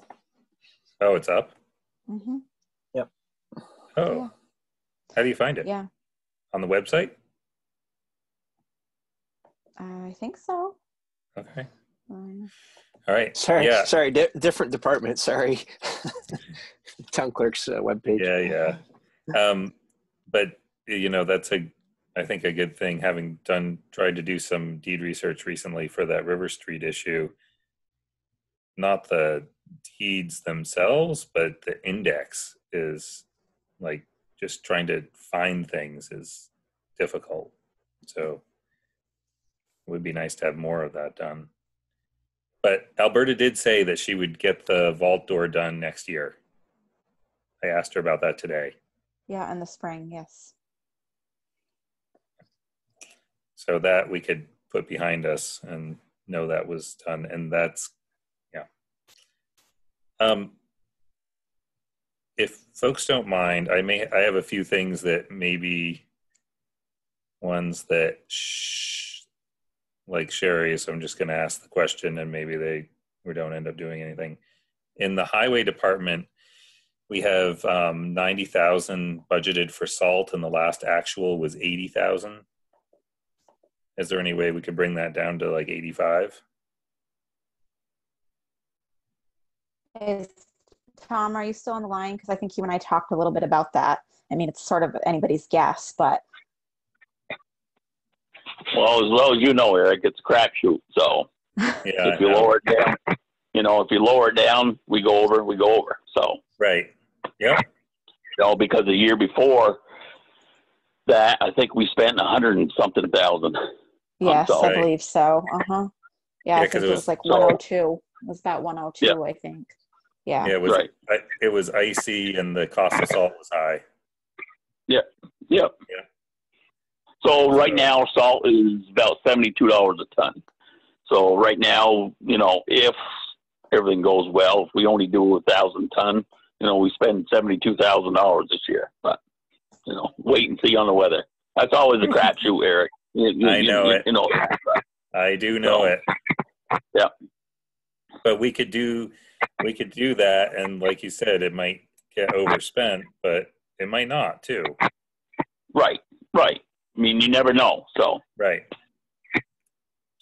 Thank you. I have some questions on the police department budget too. It did strike me that we're looking at a total, like the net of the budget and the revenues. We've got a net of about 116,000 or something for the total budget.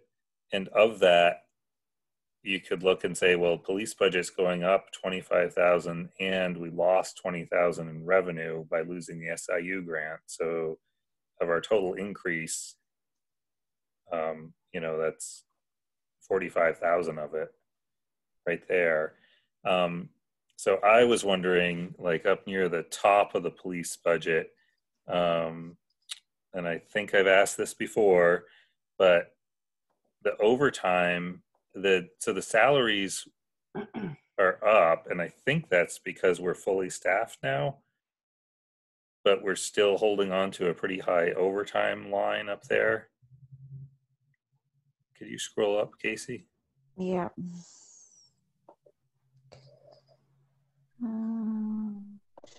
Have most of the new people gone through the academy? Are they actually on the job?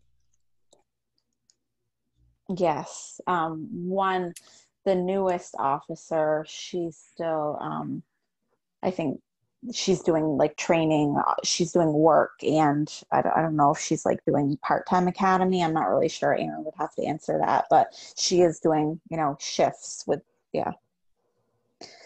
So our salary, like our base payroll, is 100,000 more than our last actual, right? Yeah, because we had 2 vacant positions. Yeah. So it seems to me, and I know I asked this last time, and I know Aaron's he's good about trying to manage his budget, as Tom is too. I know these guys are good at managing to their budget, but I just wonder, could we drop that 75,000 for overtime? We had it at 60 last year. Does it really need to? I know that the 75 is likely trying to adjust it to our last actual, but since our base payroll is up because we have full-time people, could we drop? Do we really need that much overtime? So I actually have a calculation. I can't really show it on my screen because it would have too much like sensitive information, employee individuals, but I actually have calculations where you know, you're estimating all your holidays, your vacation, your whatever, and so then you're calculating the coverage, the number of coverage hours at overtime rates to, you know, to cover those shifts. That's where that number comes from. So, and actually the actual number is a little bit higher than 75, so we settled on the 75. So it's kind of like formula based. I mean, we could come down on it, but we're probably going to go over then. And knowing we spent 75 in fiscal year 20, and I did actually have Amanda give me a quarterly update on what we had spent, you know, for the first part of 21 year to date, and we're pretty well on track at that pace to be there. Okay. So. Well, okay. The other thing I was looking at in this budget is, could we move gasoline line from 13,000 to 9,000? We could move it down. I know we talked about that last time with Aaron, was that COVID was driving that down, just because there was a period of time when they weren't really doing serious patrols earlier in the year. I think there's probably room to go down on it. Yeah, maybe to like 11 or something. Let me just I would say back. Where were we on in our? What's the actual from the year before? Yeah, maybe I'm wrong.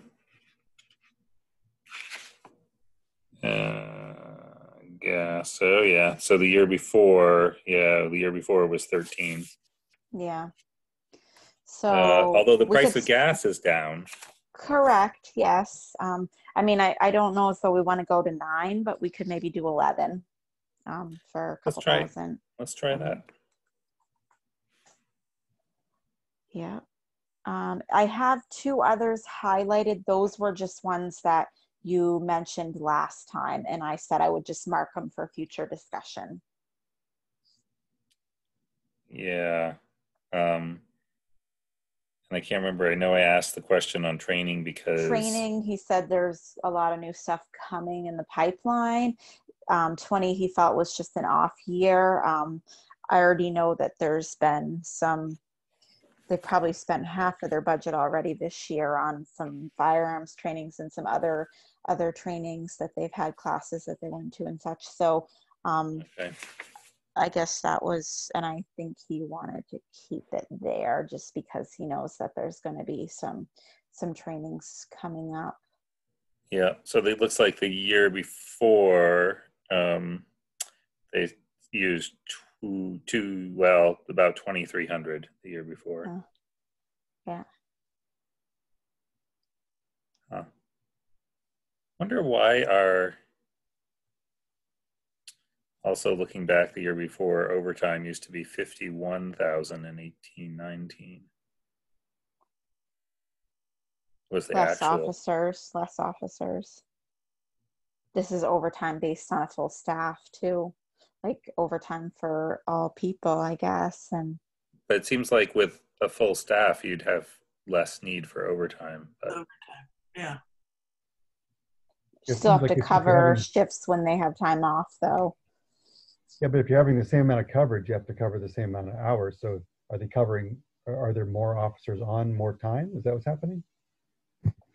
I don't believe so, but I don't feel comfortable answering that. I think Aaron would need to address that because I don't know how they do their scheduling. Yeah. So. But you said that when you calculated out the coverage necessary, the overtime necessary to cover the shifts that are predicted. Right. You have to look at the vacation days and the holidays and all of that, and you have to figure in coverage. And I actually had figured coverage for 6 officers, not 8 officers, because some are working anyway. Yeah. And yeah, so. Okay. All right. Well, it didn't get us very far. I had another question on the line items. Sure. So we had, I think I asked you this last time. It looks to me the jump from the 1920 actual to last year's budget and then carried forward in this year, it looks to me like the jump to include a single audit. Correct. Is the single audit for a particular project? We would assume Yellow Barn would need a single audit. Yeah. So I think Yellow Barn has in its budget money to reimburse the town for a single audit. Okay, well, if that's the case, then that could be lowered if we can exclude the single audit for that.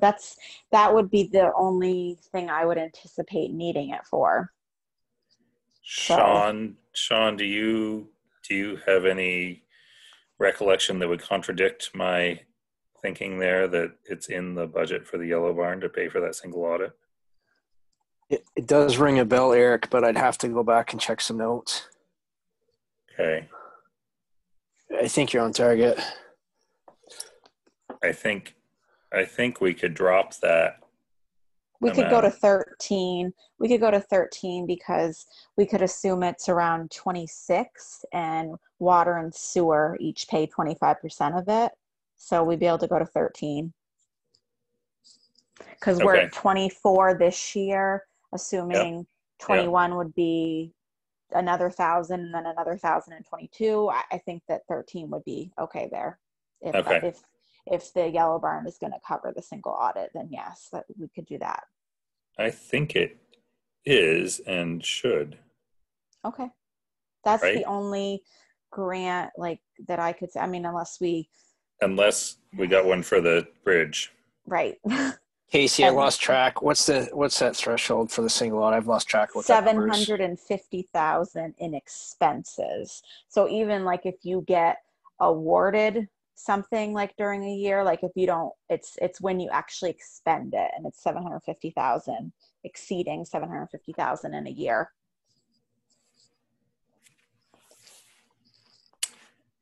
But do you only need one single audit? So like let's say Yellow Barn happens as scheduled and we also to replace the bridge, do we just need one single audit?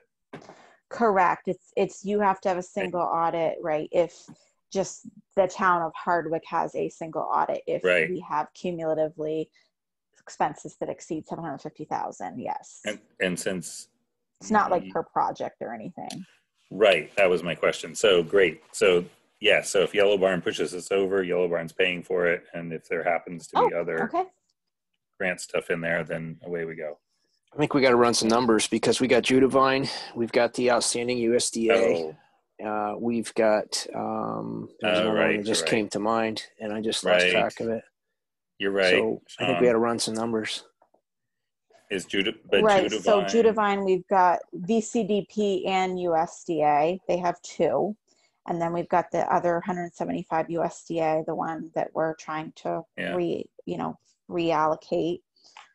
So those right there, but I mean, essentially though, I still think it would be Yellow Barn that pushed us over, because even those three alone, and you add in the COPS grant and stuff, we'd probably still be only around maybe 500 if they all came to fruition.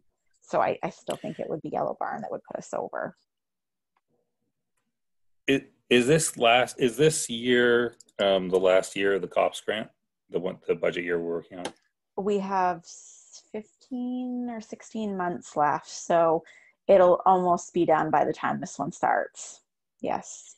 So in the following year, so not the budget we're working on, but for next year's budget, then fiscal year 23, that'll be gone. Correct. So we'll see. That's the other thing to keep in mind is that I am, and we could play with this a little bit, but in the police base salary, Normally you would back out your COPS position from that because it's down as a separate expense. However, in order to ease that into our regular budget, once the grant runs out, I have actually, I didn't subtract all of it. I only subtracted a portion of it so that we're not having a great big jump one year where all of a sudden there's no COPS expense, but it all moves into base salary. So we could go down a little bit on that probably. On the base salary? Yes, because like I said, I didn't back out the entire COPS grant position simply to ease it into the budget, because eventually it's going to all be in base salary and not in COPS, if that makes sense. It does. So how much is in there now that's easing? I'm just going to stop my share for a sec because I need to go to another tab. So, and Sure. it has sensitive information. So, okay. Just going to go over here and take a look.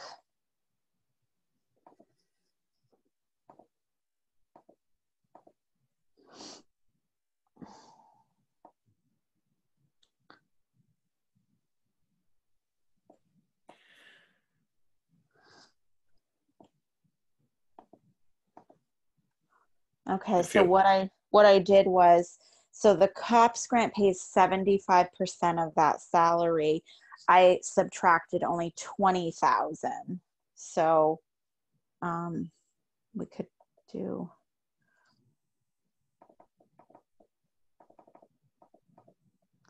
so rather than, like I said, subtracting the whole, let's say it's 50,000. I didn't subtract 50,000. I only subtracted 20 so that it's not as much of a hit when the next budget rolls around and we have to put the whole position into base salary. Yep, got it. So there's like. So essentially, I mean,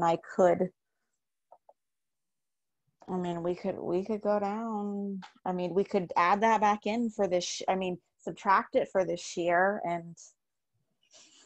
but it's a big hit next year. Yep. Yeah, I guess that's the only thing. Or maybe we could probably do 10,000 less to sort of split it up.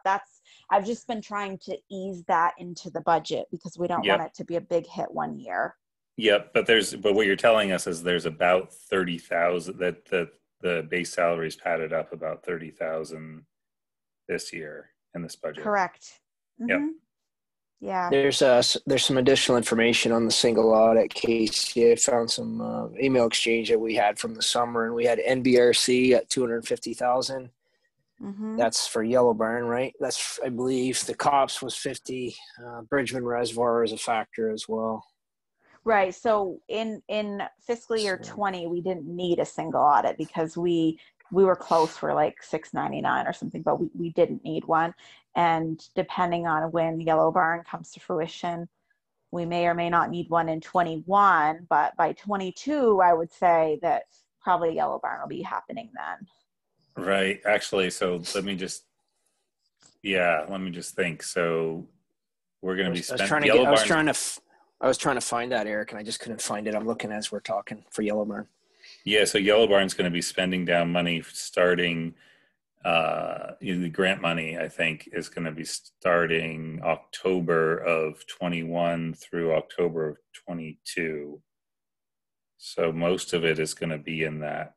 In this budget, fiscal year 22. Yes. Yep.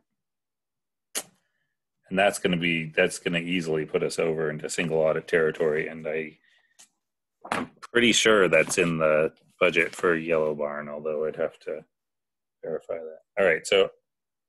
So we could potentially, we have some room in police department base salaries. I just had a couple I would suggest if we do it, we maybe do it by like 10,000, just because we don't want to see a great big jump in the following year as we ease that in. So, Kaylee, are you raising your hand or? Yeah, I just want to make a general comment. I think it would be great to get the police budget below $1 million if we can, or at least close to $1 million. And to Eric's comment earlier, I think if we can get below 3%, that that would be awesome too. It sounds like there might be some wiggle room there, Casey. And then if there are any other places we were talking about earlier where we're potentially padding, if that is a way to pad a little bit less for this year. I know that that has implications in the future. We don't generally want to do that as a rule of thumb, but it might save us from cutting things that we may need. Casey is with departments. We've really looked at this really closely. So I guess I'm going to just say this.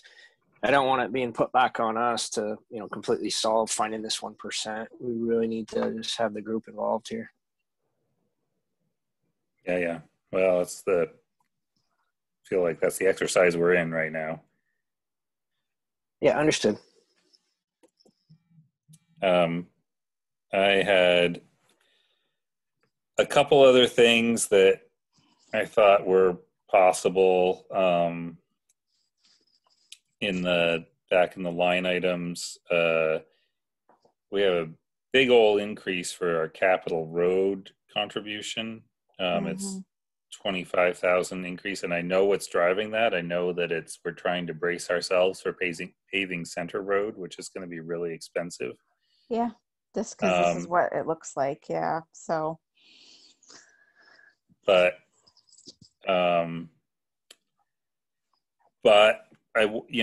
we could consider not contributing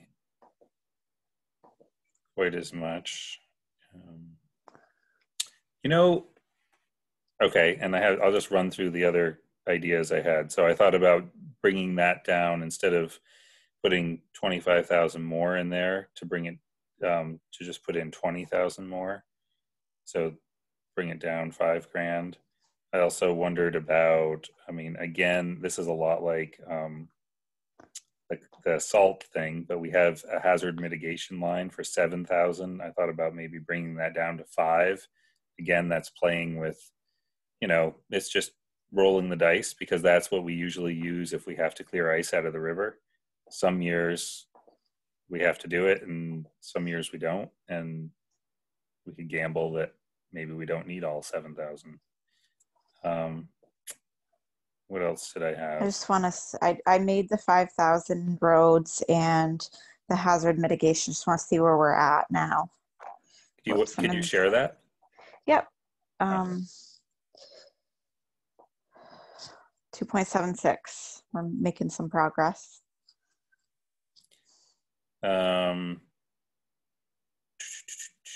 We also. I can't see your screen, Casey. Oh, yeah. That's why I forgot I stopped screen share for a minute. Let me go back. I'm sorry. Eric, are we just, is the objective with some of the discussion now is just we're attempting to find 1%? Yeah, it's not magical 1%, but, if we could get our tax increase under 3%, I think that would be much more palatable. So, there's another way you can go about this. Just how many line items do we have, and run the math, and just right across every line item, let's get that just whatever that is, $50 right across the line items maybe gets us there, or whatever that number is. That's true of everything. Because what I recall from previous discussions about budgets is we don't want to get into this exercise where we're taking 8 hours to critically review every line item, right? Right. Yeah, right. The information from Alberta about the grand list and about the tax rate, has she heard yet from the state? Because I'm one of those people that gets that has a low enough income that I have the homestead thing plays in, and those letters still haven't come out yet adjusting our tax rate. Did she get that information yet from the state? Because it was way behind, and as far as I know, she still doesn't have it. So I wonder if we're even working with the real thing. I know that we never have the grand list amount until like March or May or something like that anyway, and we're always guessing at it, but I just wonder whether And she's not here, so we can't ask her. So I don't know. I'll call her tomorrow. Yeah. She didn't mention anything about that, and I only asked her about the couple things. I have a quick question. Good. To your point, Sean, I'm just looking at the budget summary for all the different departments. And it looks like there are two departments in particular that are higher, which is office expenses and line items.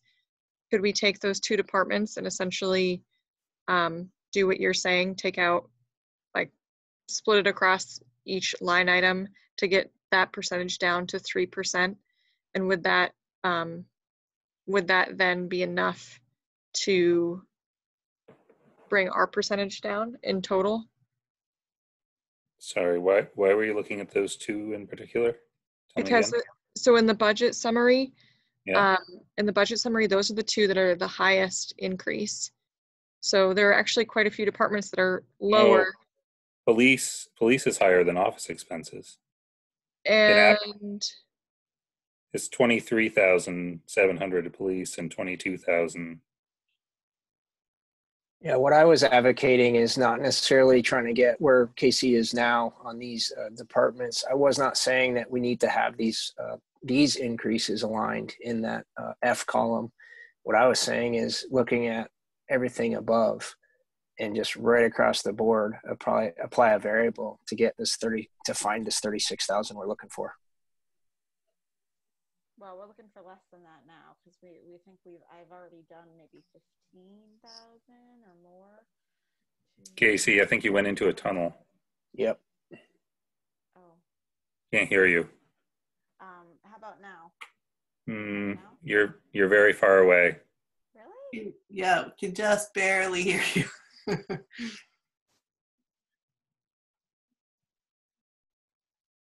I think you were saying that you have made some of these adjustments that we just talked through, and that's changed our situation somewhat.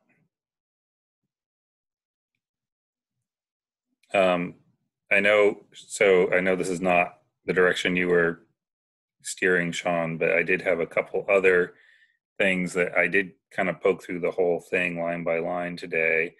And a couple of things that I thought of were that we are adding brand new expenses for the 911 signs and for the equity committee. We have those both in there. And I think, Kaylee, you were going to work on budget for what that equity committee money would be used for. Yeah, I'm going to bring that to the next meeting, Eric, because we have a meeting on Monday. Okay. All right. I mean, I know both those things are important things, but they're just, new additions to maybe we could put off something. And then the only other thing that caught my eye is, and maybe I'm off base, but in the library budget, the custodial services line is like $9,300, which is comparable to the memorial building, which is 98. Police is 58. And does anybody know if that number for the library is where we need to be for? Seems like on a I don't know if it's a square footage basis or not really. That's based on the addition. Yeah. Casey, we can't hear you, Casey. But what Casey did check in with Lisa on this particular one, so I believe that number is good. Okay. Can I ask a follow-up question to that? Yeah. So that custodial line item is assuming that that for the July 1 of next year, that would be for the full year of the building being complete. It's just a portion of the year. So that 9,300 is just a portion of the custodial for the year? Yeah. Then? That seems high, doesn't it? question because I said, well, is the construction, when is it going to be done? And, but she said that this was for like 6 months. And so, yeah, I'm not sure. Did you get that, Eric? Yeah, that she said it was for 6 months, but that's what they said, because I also wondered why it was such a big increase, because the construction is going to be, you know, probably not done until halfway through this fiscal budget. But.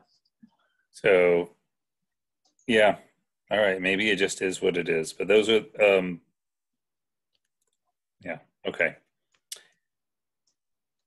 Another option that I think we have that I hesitate to use, but I think somebody can correct me if I'm wrong. I think we would have the option to basically assume that we're going to draw down our fund, our reserve, our fund balance a little bit. And it's a kind of a extreme option to take because it sort of falsely lowers. You can't do it forever, and it lower. You're just using some of your savings to pay for some of your annual expenses. But on the other hand, the purpose of maintaining the fund balance is sort of a rainy day fund, and I don't know, maybe it's a rainy day. Maybe I've forgotten how this works. That would not surprise me one bit. But there was 1 year, quite a few years ago, probably 8 or so, where there was a lot of discussion about the library and whether or not they could pull. Do they have a separate fund balance of some sort? And maybe some of these added expenses for them could actually go into that place because they have a different sort of standing as a municipal library. No? Am I wrong? Yeah, there it is in the bottom. They have a fund balance of almost 5,000, and that was as of 6:30. So you are correct, Sherry. In the past, so I believe that used to be bigger, and we used to short fund them, causing that fund balance to go down. Right. And it seems like we could do that. We could do that. Part of it to cover some of these extra that have really bumped it up. I mean, I don't like that. I don't like doing that because I know that they haven't. My understanding is they haven't really like figured out exactly all the interior. You know, like costs of all of the interior stuff for the new edition. But my assumption is that going forward, they're going to continue to work to get grants or get other support for those things, some of those things as well. I mean, I wouldn't want to clean it out, but it seems like we could use some of it because it's there. 2 maybe? I mean, the difference in custodial expenses would be almost perfect. Yeah. Yeah, I mean, you know. So the difference in custodial expenses is going to be there next year as well. Yeah, but there's sort of the same logic about that as there is about the COPS grant. Right. Easing it in, yeah. But I have no problem pulling stuff out of our own fund balance. Again, this is probably the rainiest day that we're going to live through in our memory, and it seems like we have a rainy day fund that maybe we should pull 1% of this budget out of it and just let the town know. That's why we collect this money, so that we can respond in an emergency.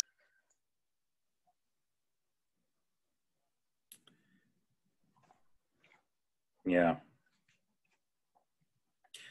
Just another, note and why we're trying to push this down. Sean has said that he heard that the state is predicting I guess an average increase of the school tax. It's more like 9%. Kaylee's nodding her head. Mm-hmm. Yep.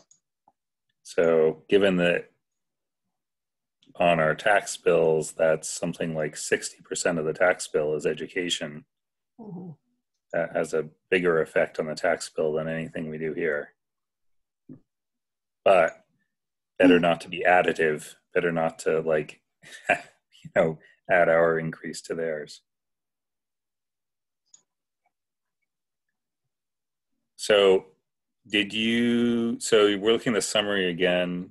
Casey, you're showing us the summary. Did you take anything out of the police base salary or not? No, I can do 10,000 for right now.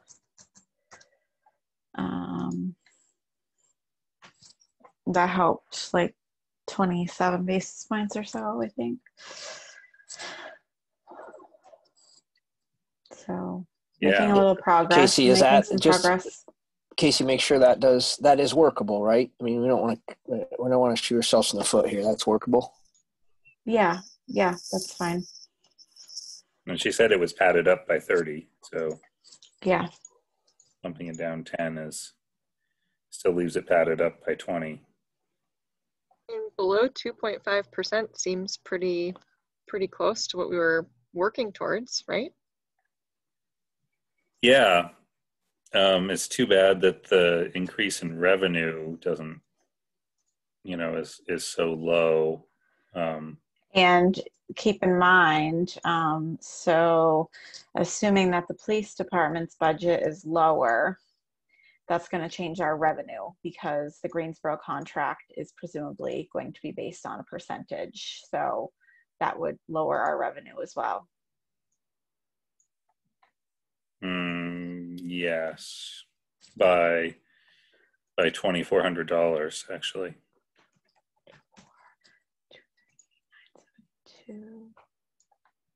Gotta get up there. Hold on.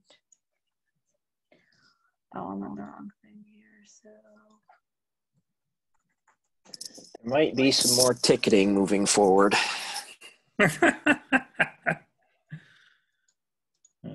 How long did you live in the South? There's certainly opportunity for it. Just visited there, and I know you keep within the speed limit in the South.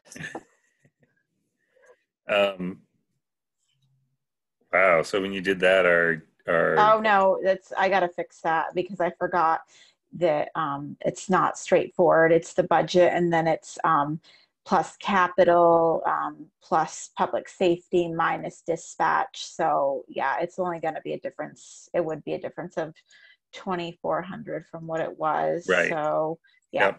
Yep. So.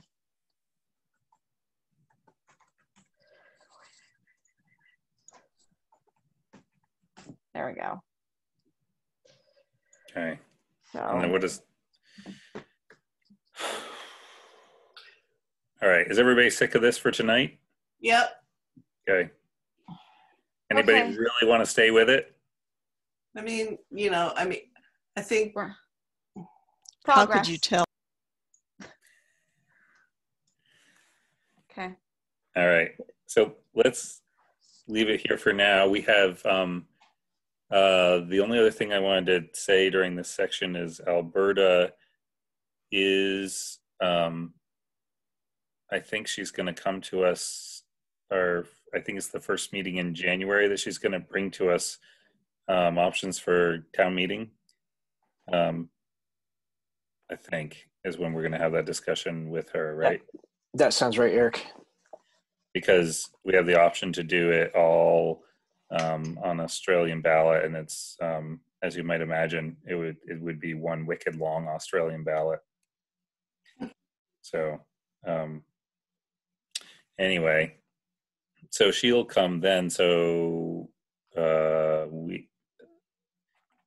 we wouldn't need to have our budget totally finalized before then. Pretty close to that date, though. Yeah, but we can leave it for tonight. Thank you. Thank you, everyone. Thank you, Casey, for displaying everything and making those changes on the fly. Next up is item 4, select board to discuss newspaper of record for the town. So this is something that came up for whenever we post notices. State statute says we have to post them in a newspaper of record. It's quite clear, and apparently as of now, it's not considered okay that that newspaper is online. So Hardwick Gazette is not our newspaper of record. So we need to have a newspaper of record. And I guess I would propose that we also continue to put the same notices in the Gazette that we're going to have to now put somewhere else, because even though the Gazette can't be our newspaper of record, I think it really effectively is what people are going to look at. So it's going to be like a double posting, and maybe, I don't know, for some things, probably Sean's office would look to also post things on Front Porch Forum like he's been doing additionally. So Yeah, and for the good of the conversation, we continue to advertise with the Gazette. It's just certain legal notices, such as votes for bonding, hearings, tax sales, things like this. Again, for the record, we're trying our best to support our local paper here. So for a newspaper of record that's actually in print, the closest ones that come to mind are the News and Citizen out of Morrisville and the Caledonian Record, right? Yeah. Correct. Casey, what's I the asked difference in their advertising rate? Excuse me. That's what I was just going to say to Casey. We were checking in on this earlier. I'd have to look it up. I almost think the weekly might be a little less than the daily, but I'd honestly have to look at some recent invoices to compare prices. I don't know off the top of my head. I think both of those papers are weekly. No, the Caledonian Record is 6 editions a week, I believe. And then News and Citizen is every Thursday.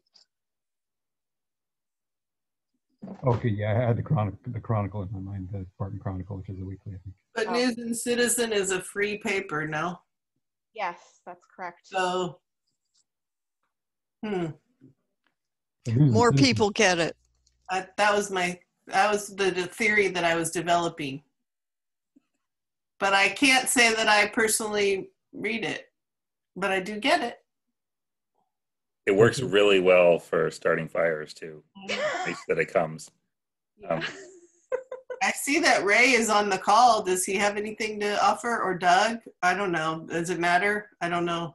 Not really. I was instructed to be here by Dawn in the newsroom in case there were some questions that needed to be answered. Oh. I covered this issue with Sean in September, and he said, it has to be a printed paper. And as far as I'm concerned, that closed the topic for us. If we were to go back to print, we'd be out of business. So that's not in the offing. Where by stopping printing, we have reduced our losses considerably. But it's based on the understanding that we have to be in print, we're not really part of this discussion, unfortunately. So we will, as previously stated, we still want to be posting stuff in the Gazette. Can I offer one other thing for Ray? And Ray, that is, this is something that maybe you want to check in with the representatives if there's something they want to take up in this legislative session, because it's not unique to the Gazette. We've got other papers and publications having to do the same thing. So just for what it's worth, maybe we want to pick this up with your representatives and say, hey, will you guys consider making a change that would allow for a digital edition? Yeah, that's a good point, because there are a number of papers like ours that have gone digital only. And then there are a number of papers that have gone out of business. So good point. Thank you, Sean. So newspaper of record. Do we want to pick one? Or do you want to wait and come back to what's cheaper? I would like more information about the ad rates before making a decision. I don't think we have anything in advance of the December 17th meeting that would be, critically driven by this discussion. So I think we could get, Casey could double check some numbers, and Casey's just sound right. We could get numbers back for the meeting on the 17th. Yeah, actually, if you give me a second here, I could actually pull up accounts payable and look at like the CDC ad that we put in both places and just see what I could just look at that one ad, and there was another ad that we put in both. So I'll pull them up as a vendor real quick here and just see. Were you able to get any of that? Yep. Yeah, your volume increases as you speak. Okay. Curious. I gotta. Oh. Okay. All right. I got a message that said my internet connection was unstable. So like, okay, hopefully you heard me. All right.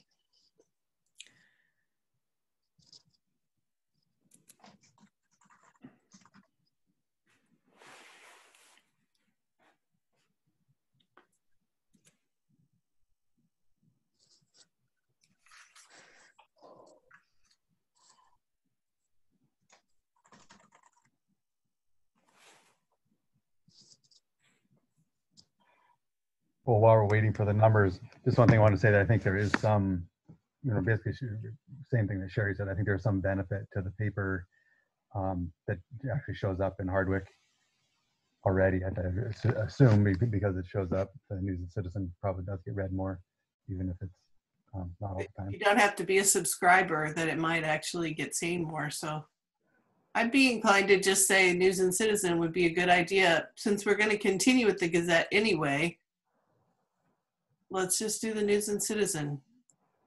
Yeah, I'd agree with that too. Is that a motion? Sure. Why not? Sherry made a motion. Yeah. I'll second it. And Lucian made a second.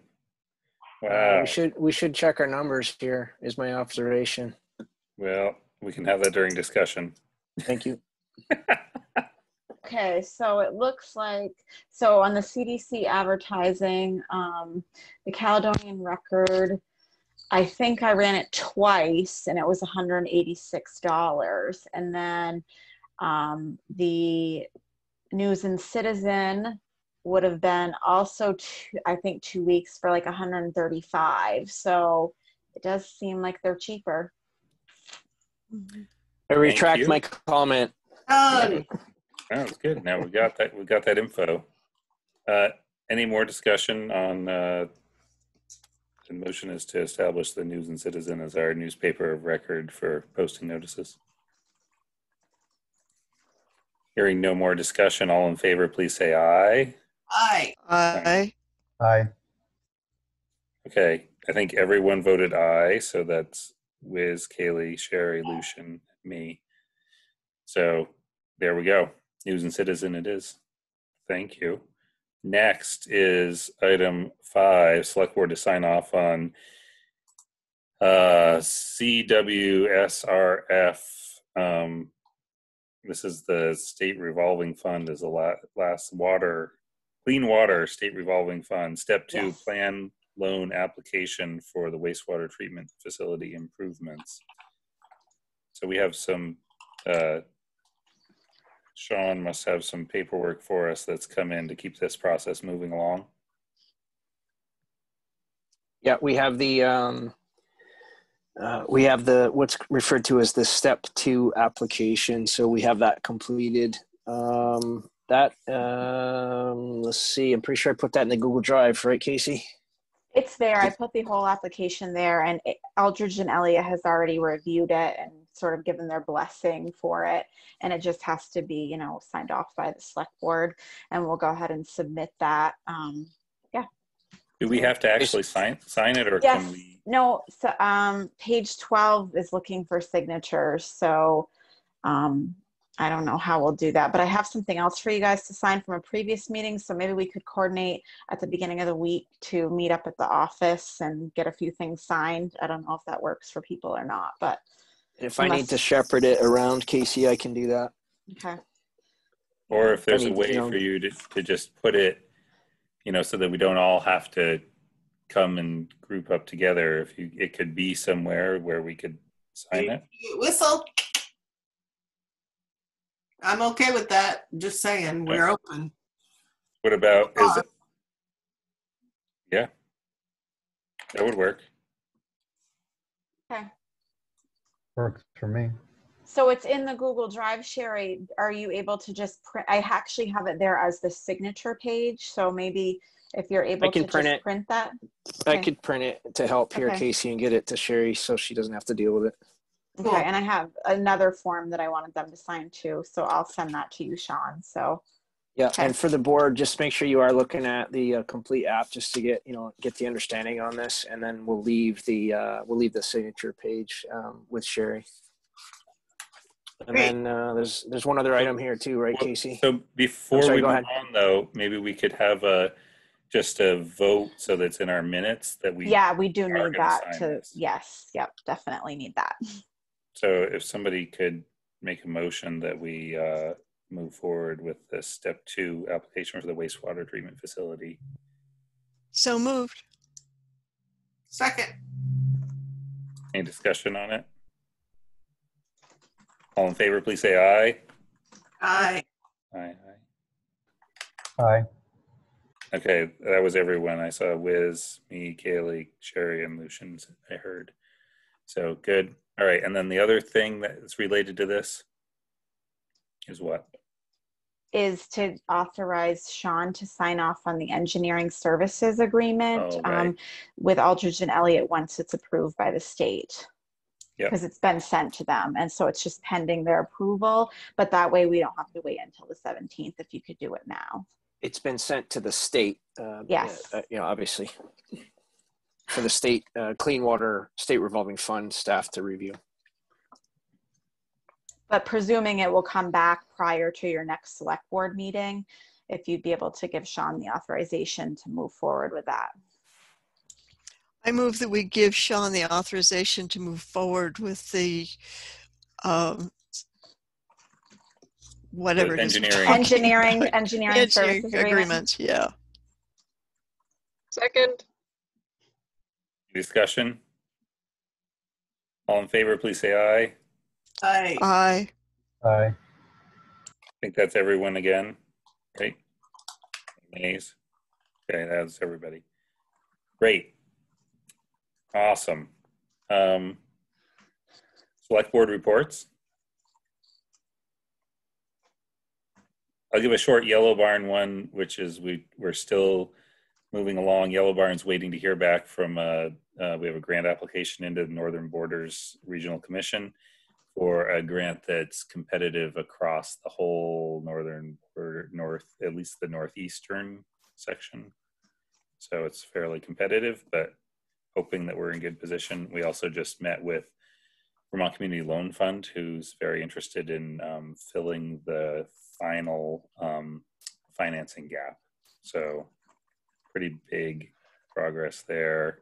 And we'll know about the NBRC grant by the end of the month.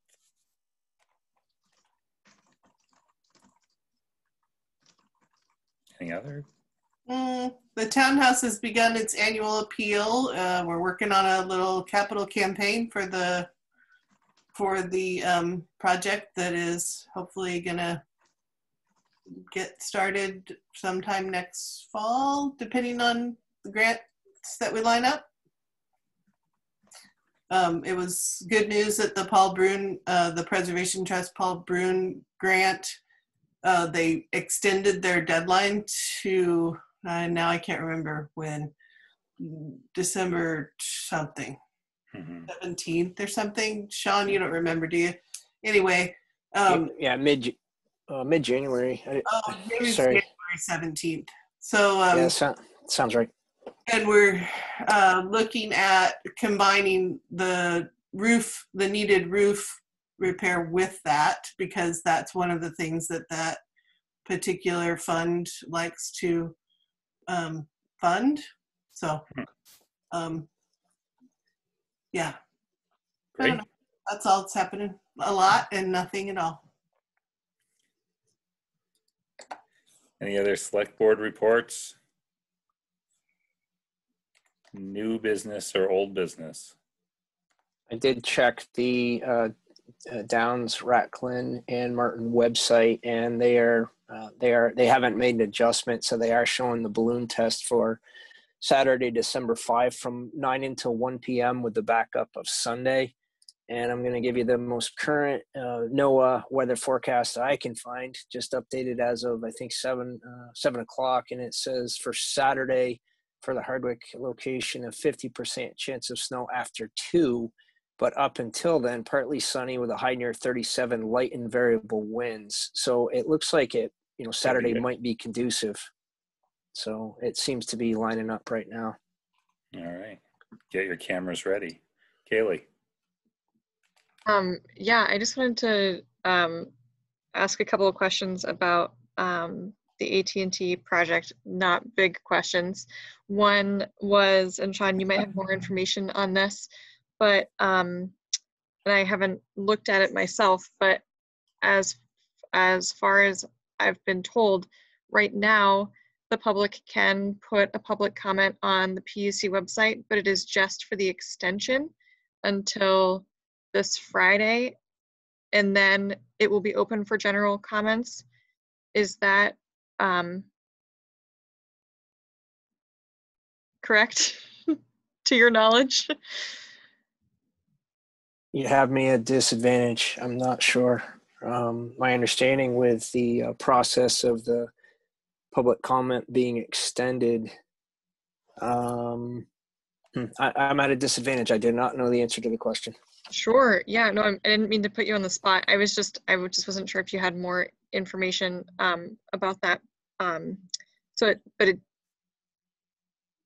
does sound like if that's the case, if somebody in the community decides to write public comment and it's just for the extension, then there will be an opportunity to provide general comments. It sounds like as soon as that's processed. So I was just. So are you saying there's actually public comment period for the extension? Correct. That's what my understanding is. Wow, that's a lot of process. It's a lot of public comment, a lot of process. Process. All we asked was more time for public comments, and now we have to have public comments on the request for more public comments. Okay.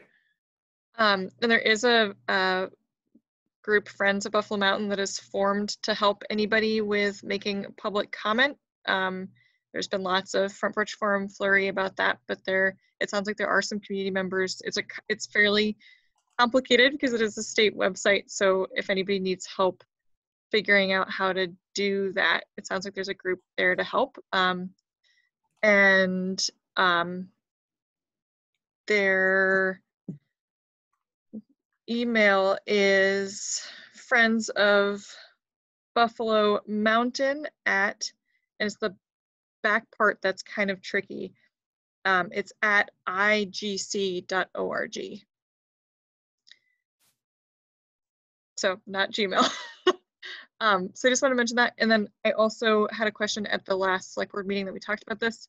We mentioned having a special meeting or more of an informational meeting where potentially AT&T could be there to answer questions about the documentation that they provided to the select board.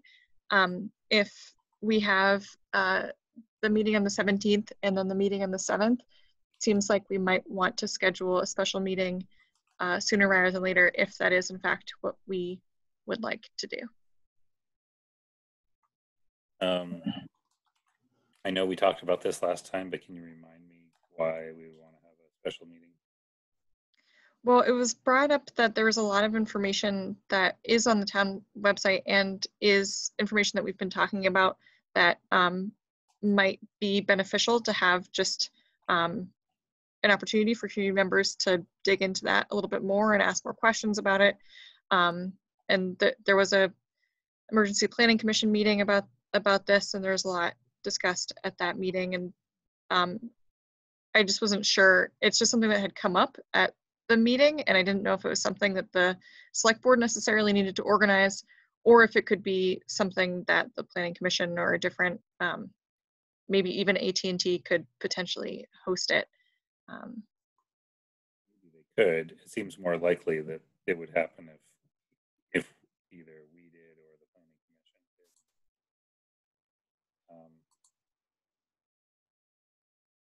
Comments, thoughts from others? Crickets.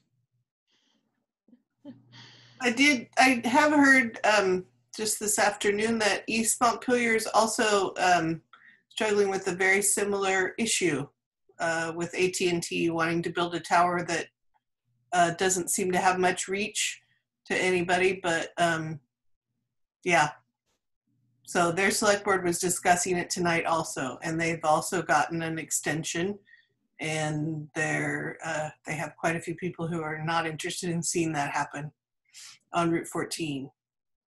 Just saying. And I think, Eric, the special meeting, the purpose of that was to inform the community and to provide an opportunity for community members to ask questions and get answers to those questions.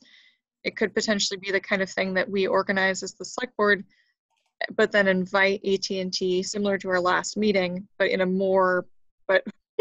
a specific focus on that, where they could really answer some of those questions. And maybe as well, maybe Kristen or the Planning Commission could answer some of the environmental questions as well. So it was just something that came up.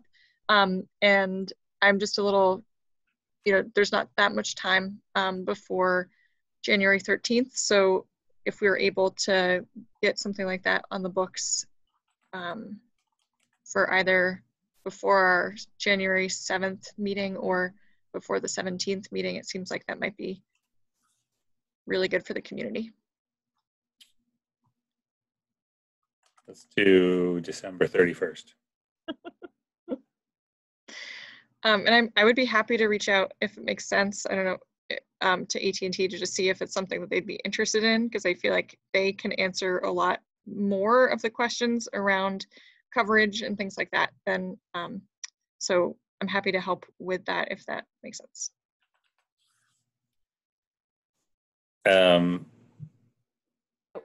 I'm just wondering. Janelle that we would talk with. Sorry, Casey, did you say something? Oh, I just said that it would be Janelle that we would work with if we were going to do something like that, probably because she's their rep. Yeah, or Beth from downtown. She seemed to have, Beth seemed to have ready to present a bunch of stuff last time, and we didn't, I think, end up having her do that. I'm just wondering,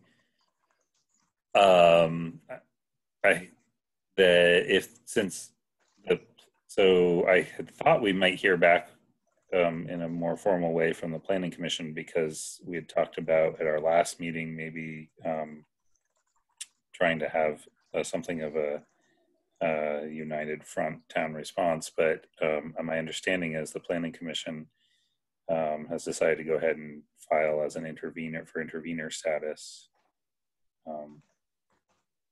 I haven't followed up on that to see if they have, but that's correct statement.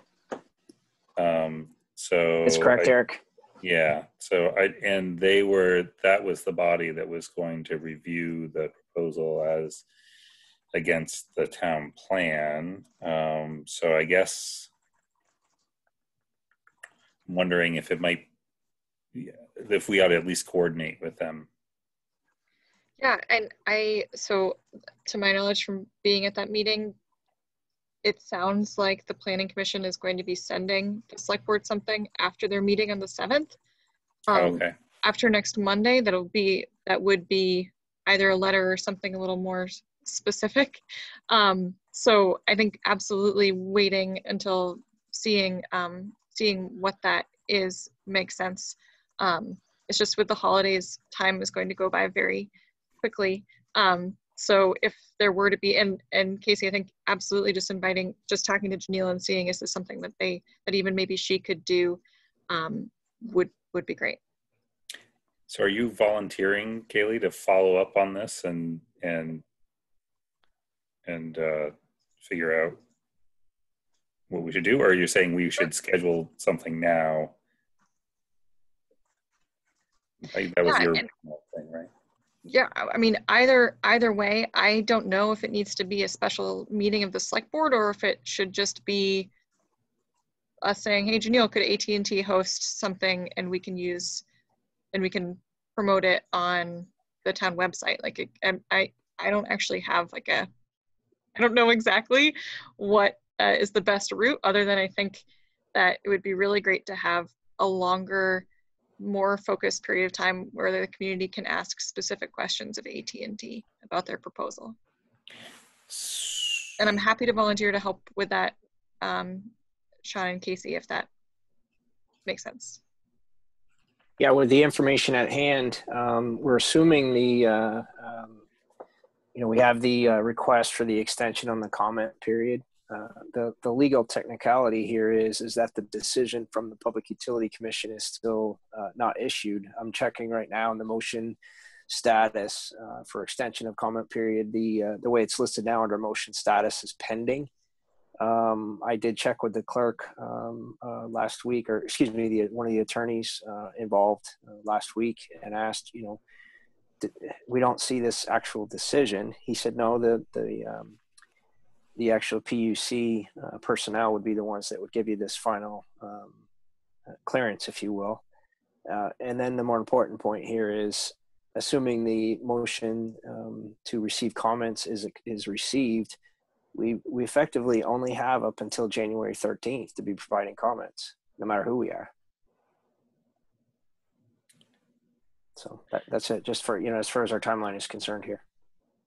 What I've heard that the especially when both parties are agreeing to it, that the extending the comments is pretty routine for them to do. So I think we can kind of operate on the assumption that that's going to happen. I think. Yeah, I agree with you. But just bear in mind that we don't have that, final determination. Right. I hear you on that. So would it make sense then if someone would just send an email to maybe Janelle and Beth together and say, would you guys be willing to host an informational session for townsfolk?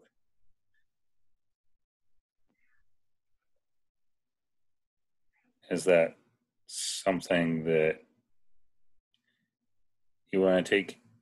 Kaylee said she could take that, unless, Sean, you feel like that needs to come out of the town manager's office. I'm fine taking the lead, but I'm just wondering how it jibes with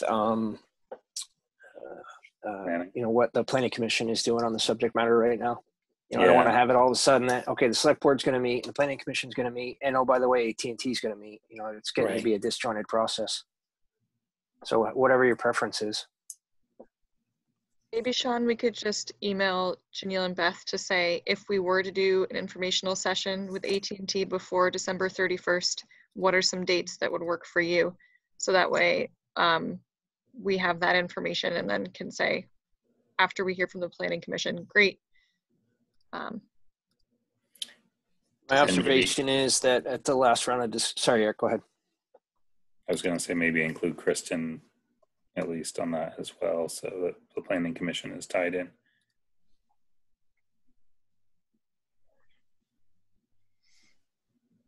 In some ways, I wonder about scheduling, because it's, I think you've already hit on this a little bit, but we have our next meeting on the 17th. And if we do it after that, really anytime until the 4th, it's kind of almost all holidays.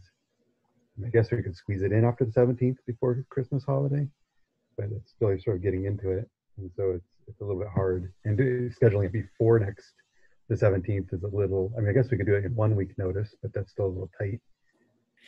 So I'm not sure about scheduling. In some ways, I don't have a strong opinion about it. I'm just arguing for maybe having it at the next select board meeting, actually. Oh, again. You don't like that? It just sounds like a marathon session again. I'd rather have it be a standalone if possible. Okay, I'm definitely not against it. I was just pointing that out. Okay. And I guess that would be maybe an argument for trying to at least set a tentative date tonight. Yeah. Because the time is ticking. So the 25th is a date that a lot of people are going to be sitting around at home and not visiting relatives. And a lot of people won't be working. I think it could be perfect. Yeah, captive audience, I'm sure. Yeah. So we are going to have the, assuming the balloon test goes forward, they're going to have more, information in regards to the, simulation photos, the updates. Just thinking out loud now. I could just grease the skids a little bit and say, look, when are you guys anticipating having that updated information ready for viewing and, to get some feedback from community members and have that be the lead into, we got to get a read from the select board now about are we going to try to pin down some special date and then see how it aligns with what the planning commission has in mind? So if we're, okay, here's what I'm hearing, that we think that it would be a good idea to have a public session. We'd like AT&T to be there. We want to have it happen after the balloon is up, so we have that information, because that's probably happening Saturday. We probably should be hearing from the planning commission on the 7th, it sounds like, or they're going to meet at least. So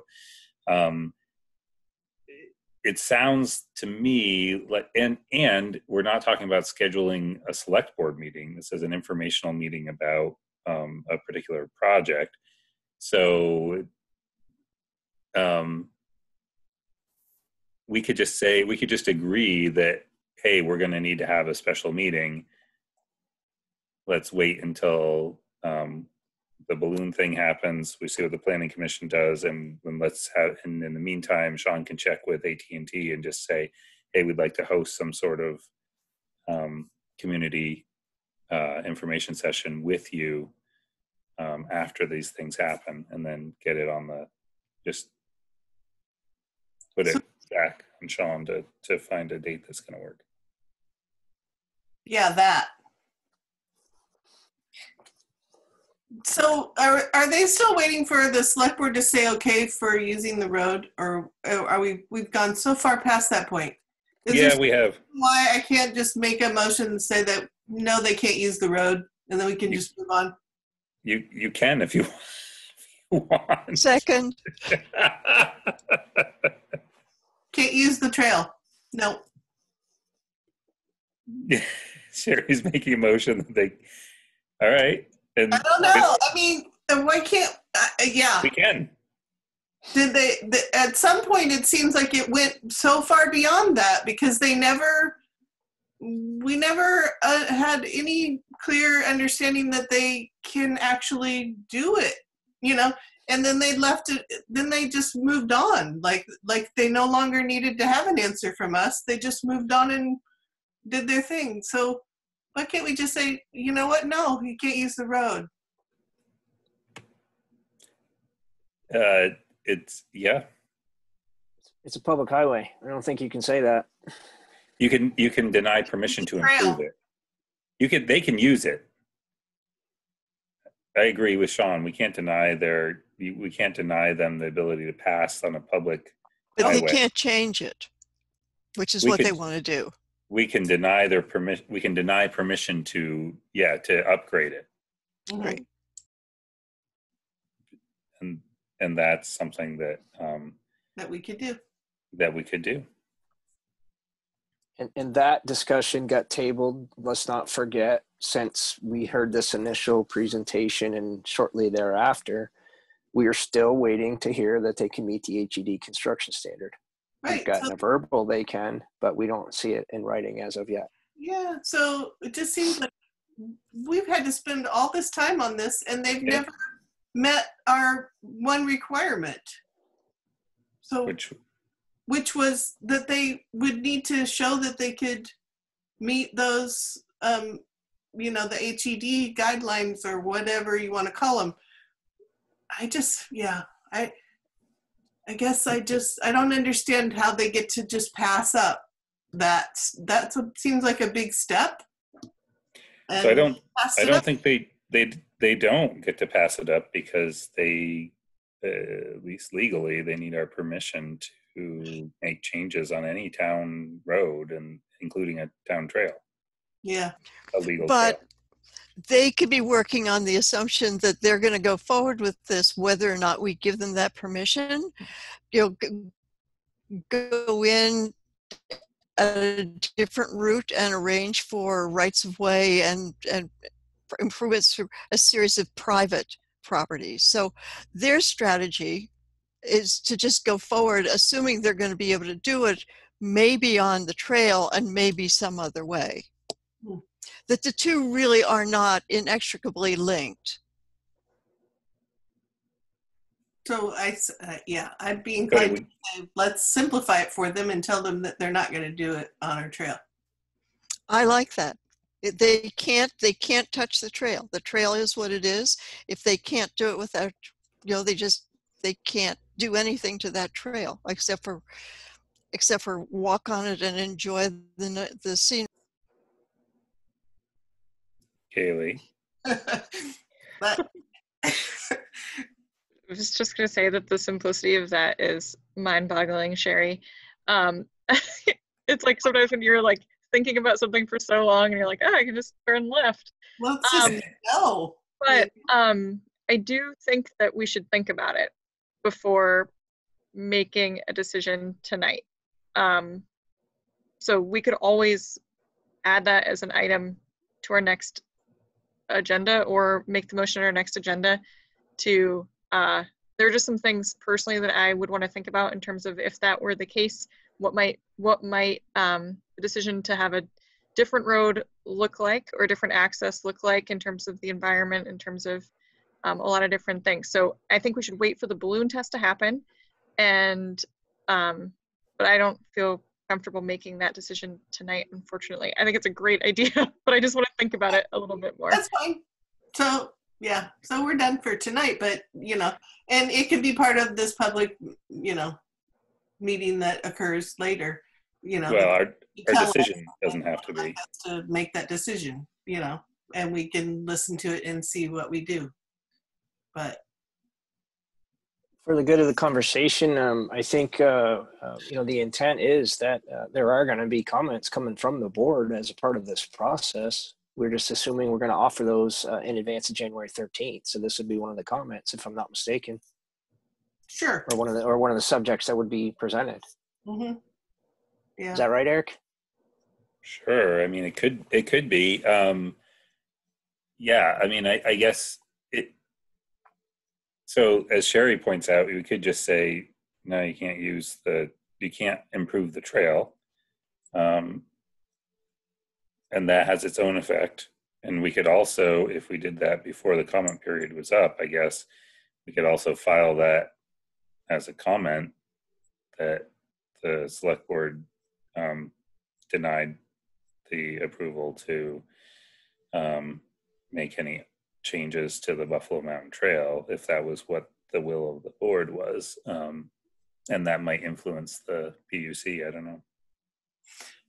I mean, it seems like in some ways we've waited quite a while to do this, and that if we're going to make that comment, we might as well make up our mind about whether we're going to allow it or not in the near future. Just get that over with, and then everybody can move on. Yeah, I mean, at some point we have to make that decision.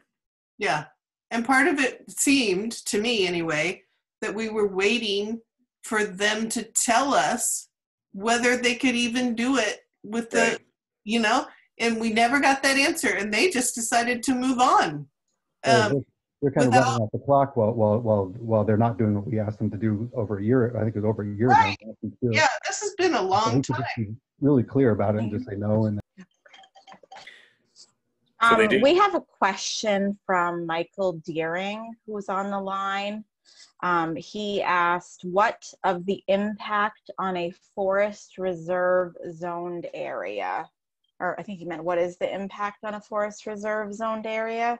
So like in our zoning. I'm sure that planning and DRB is all looking at that.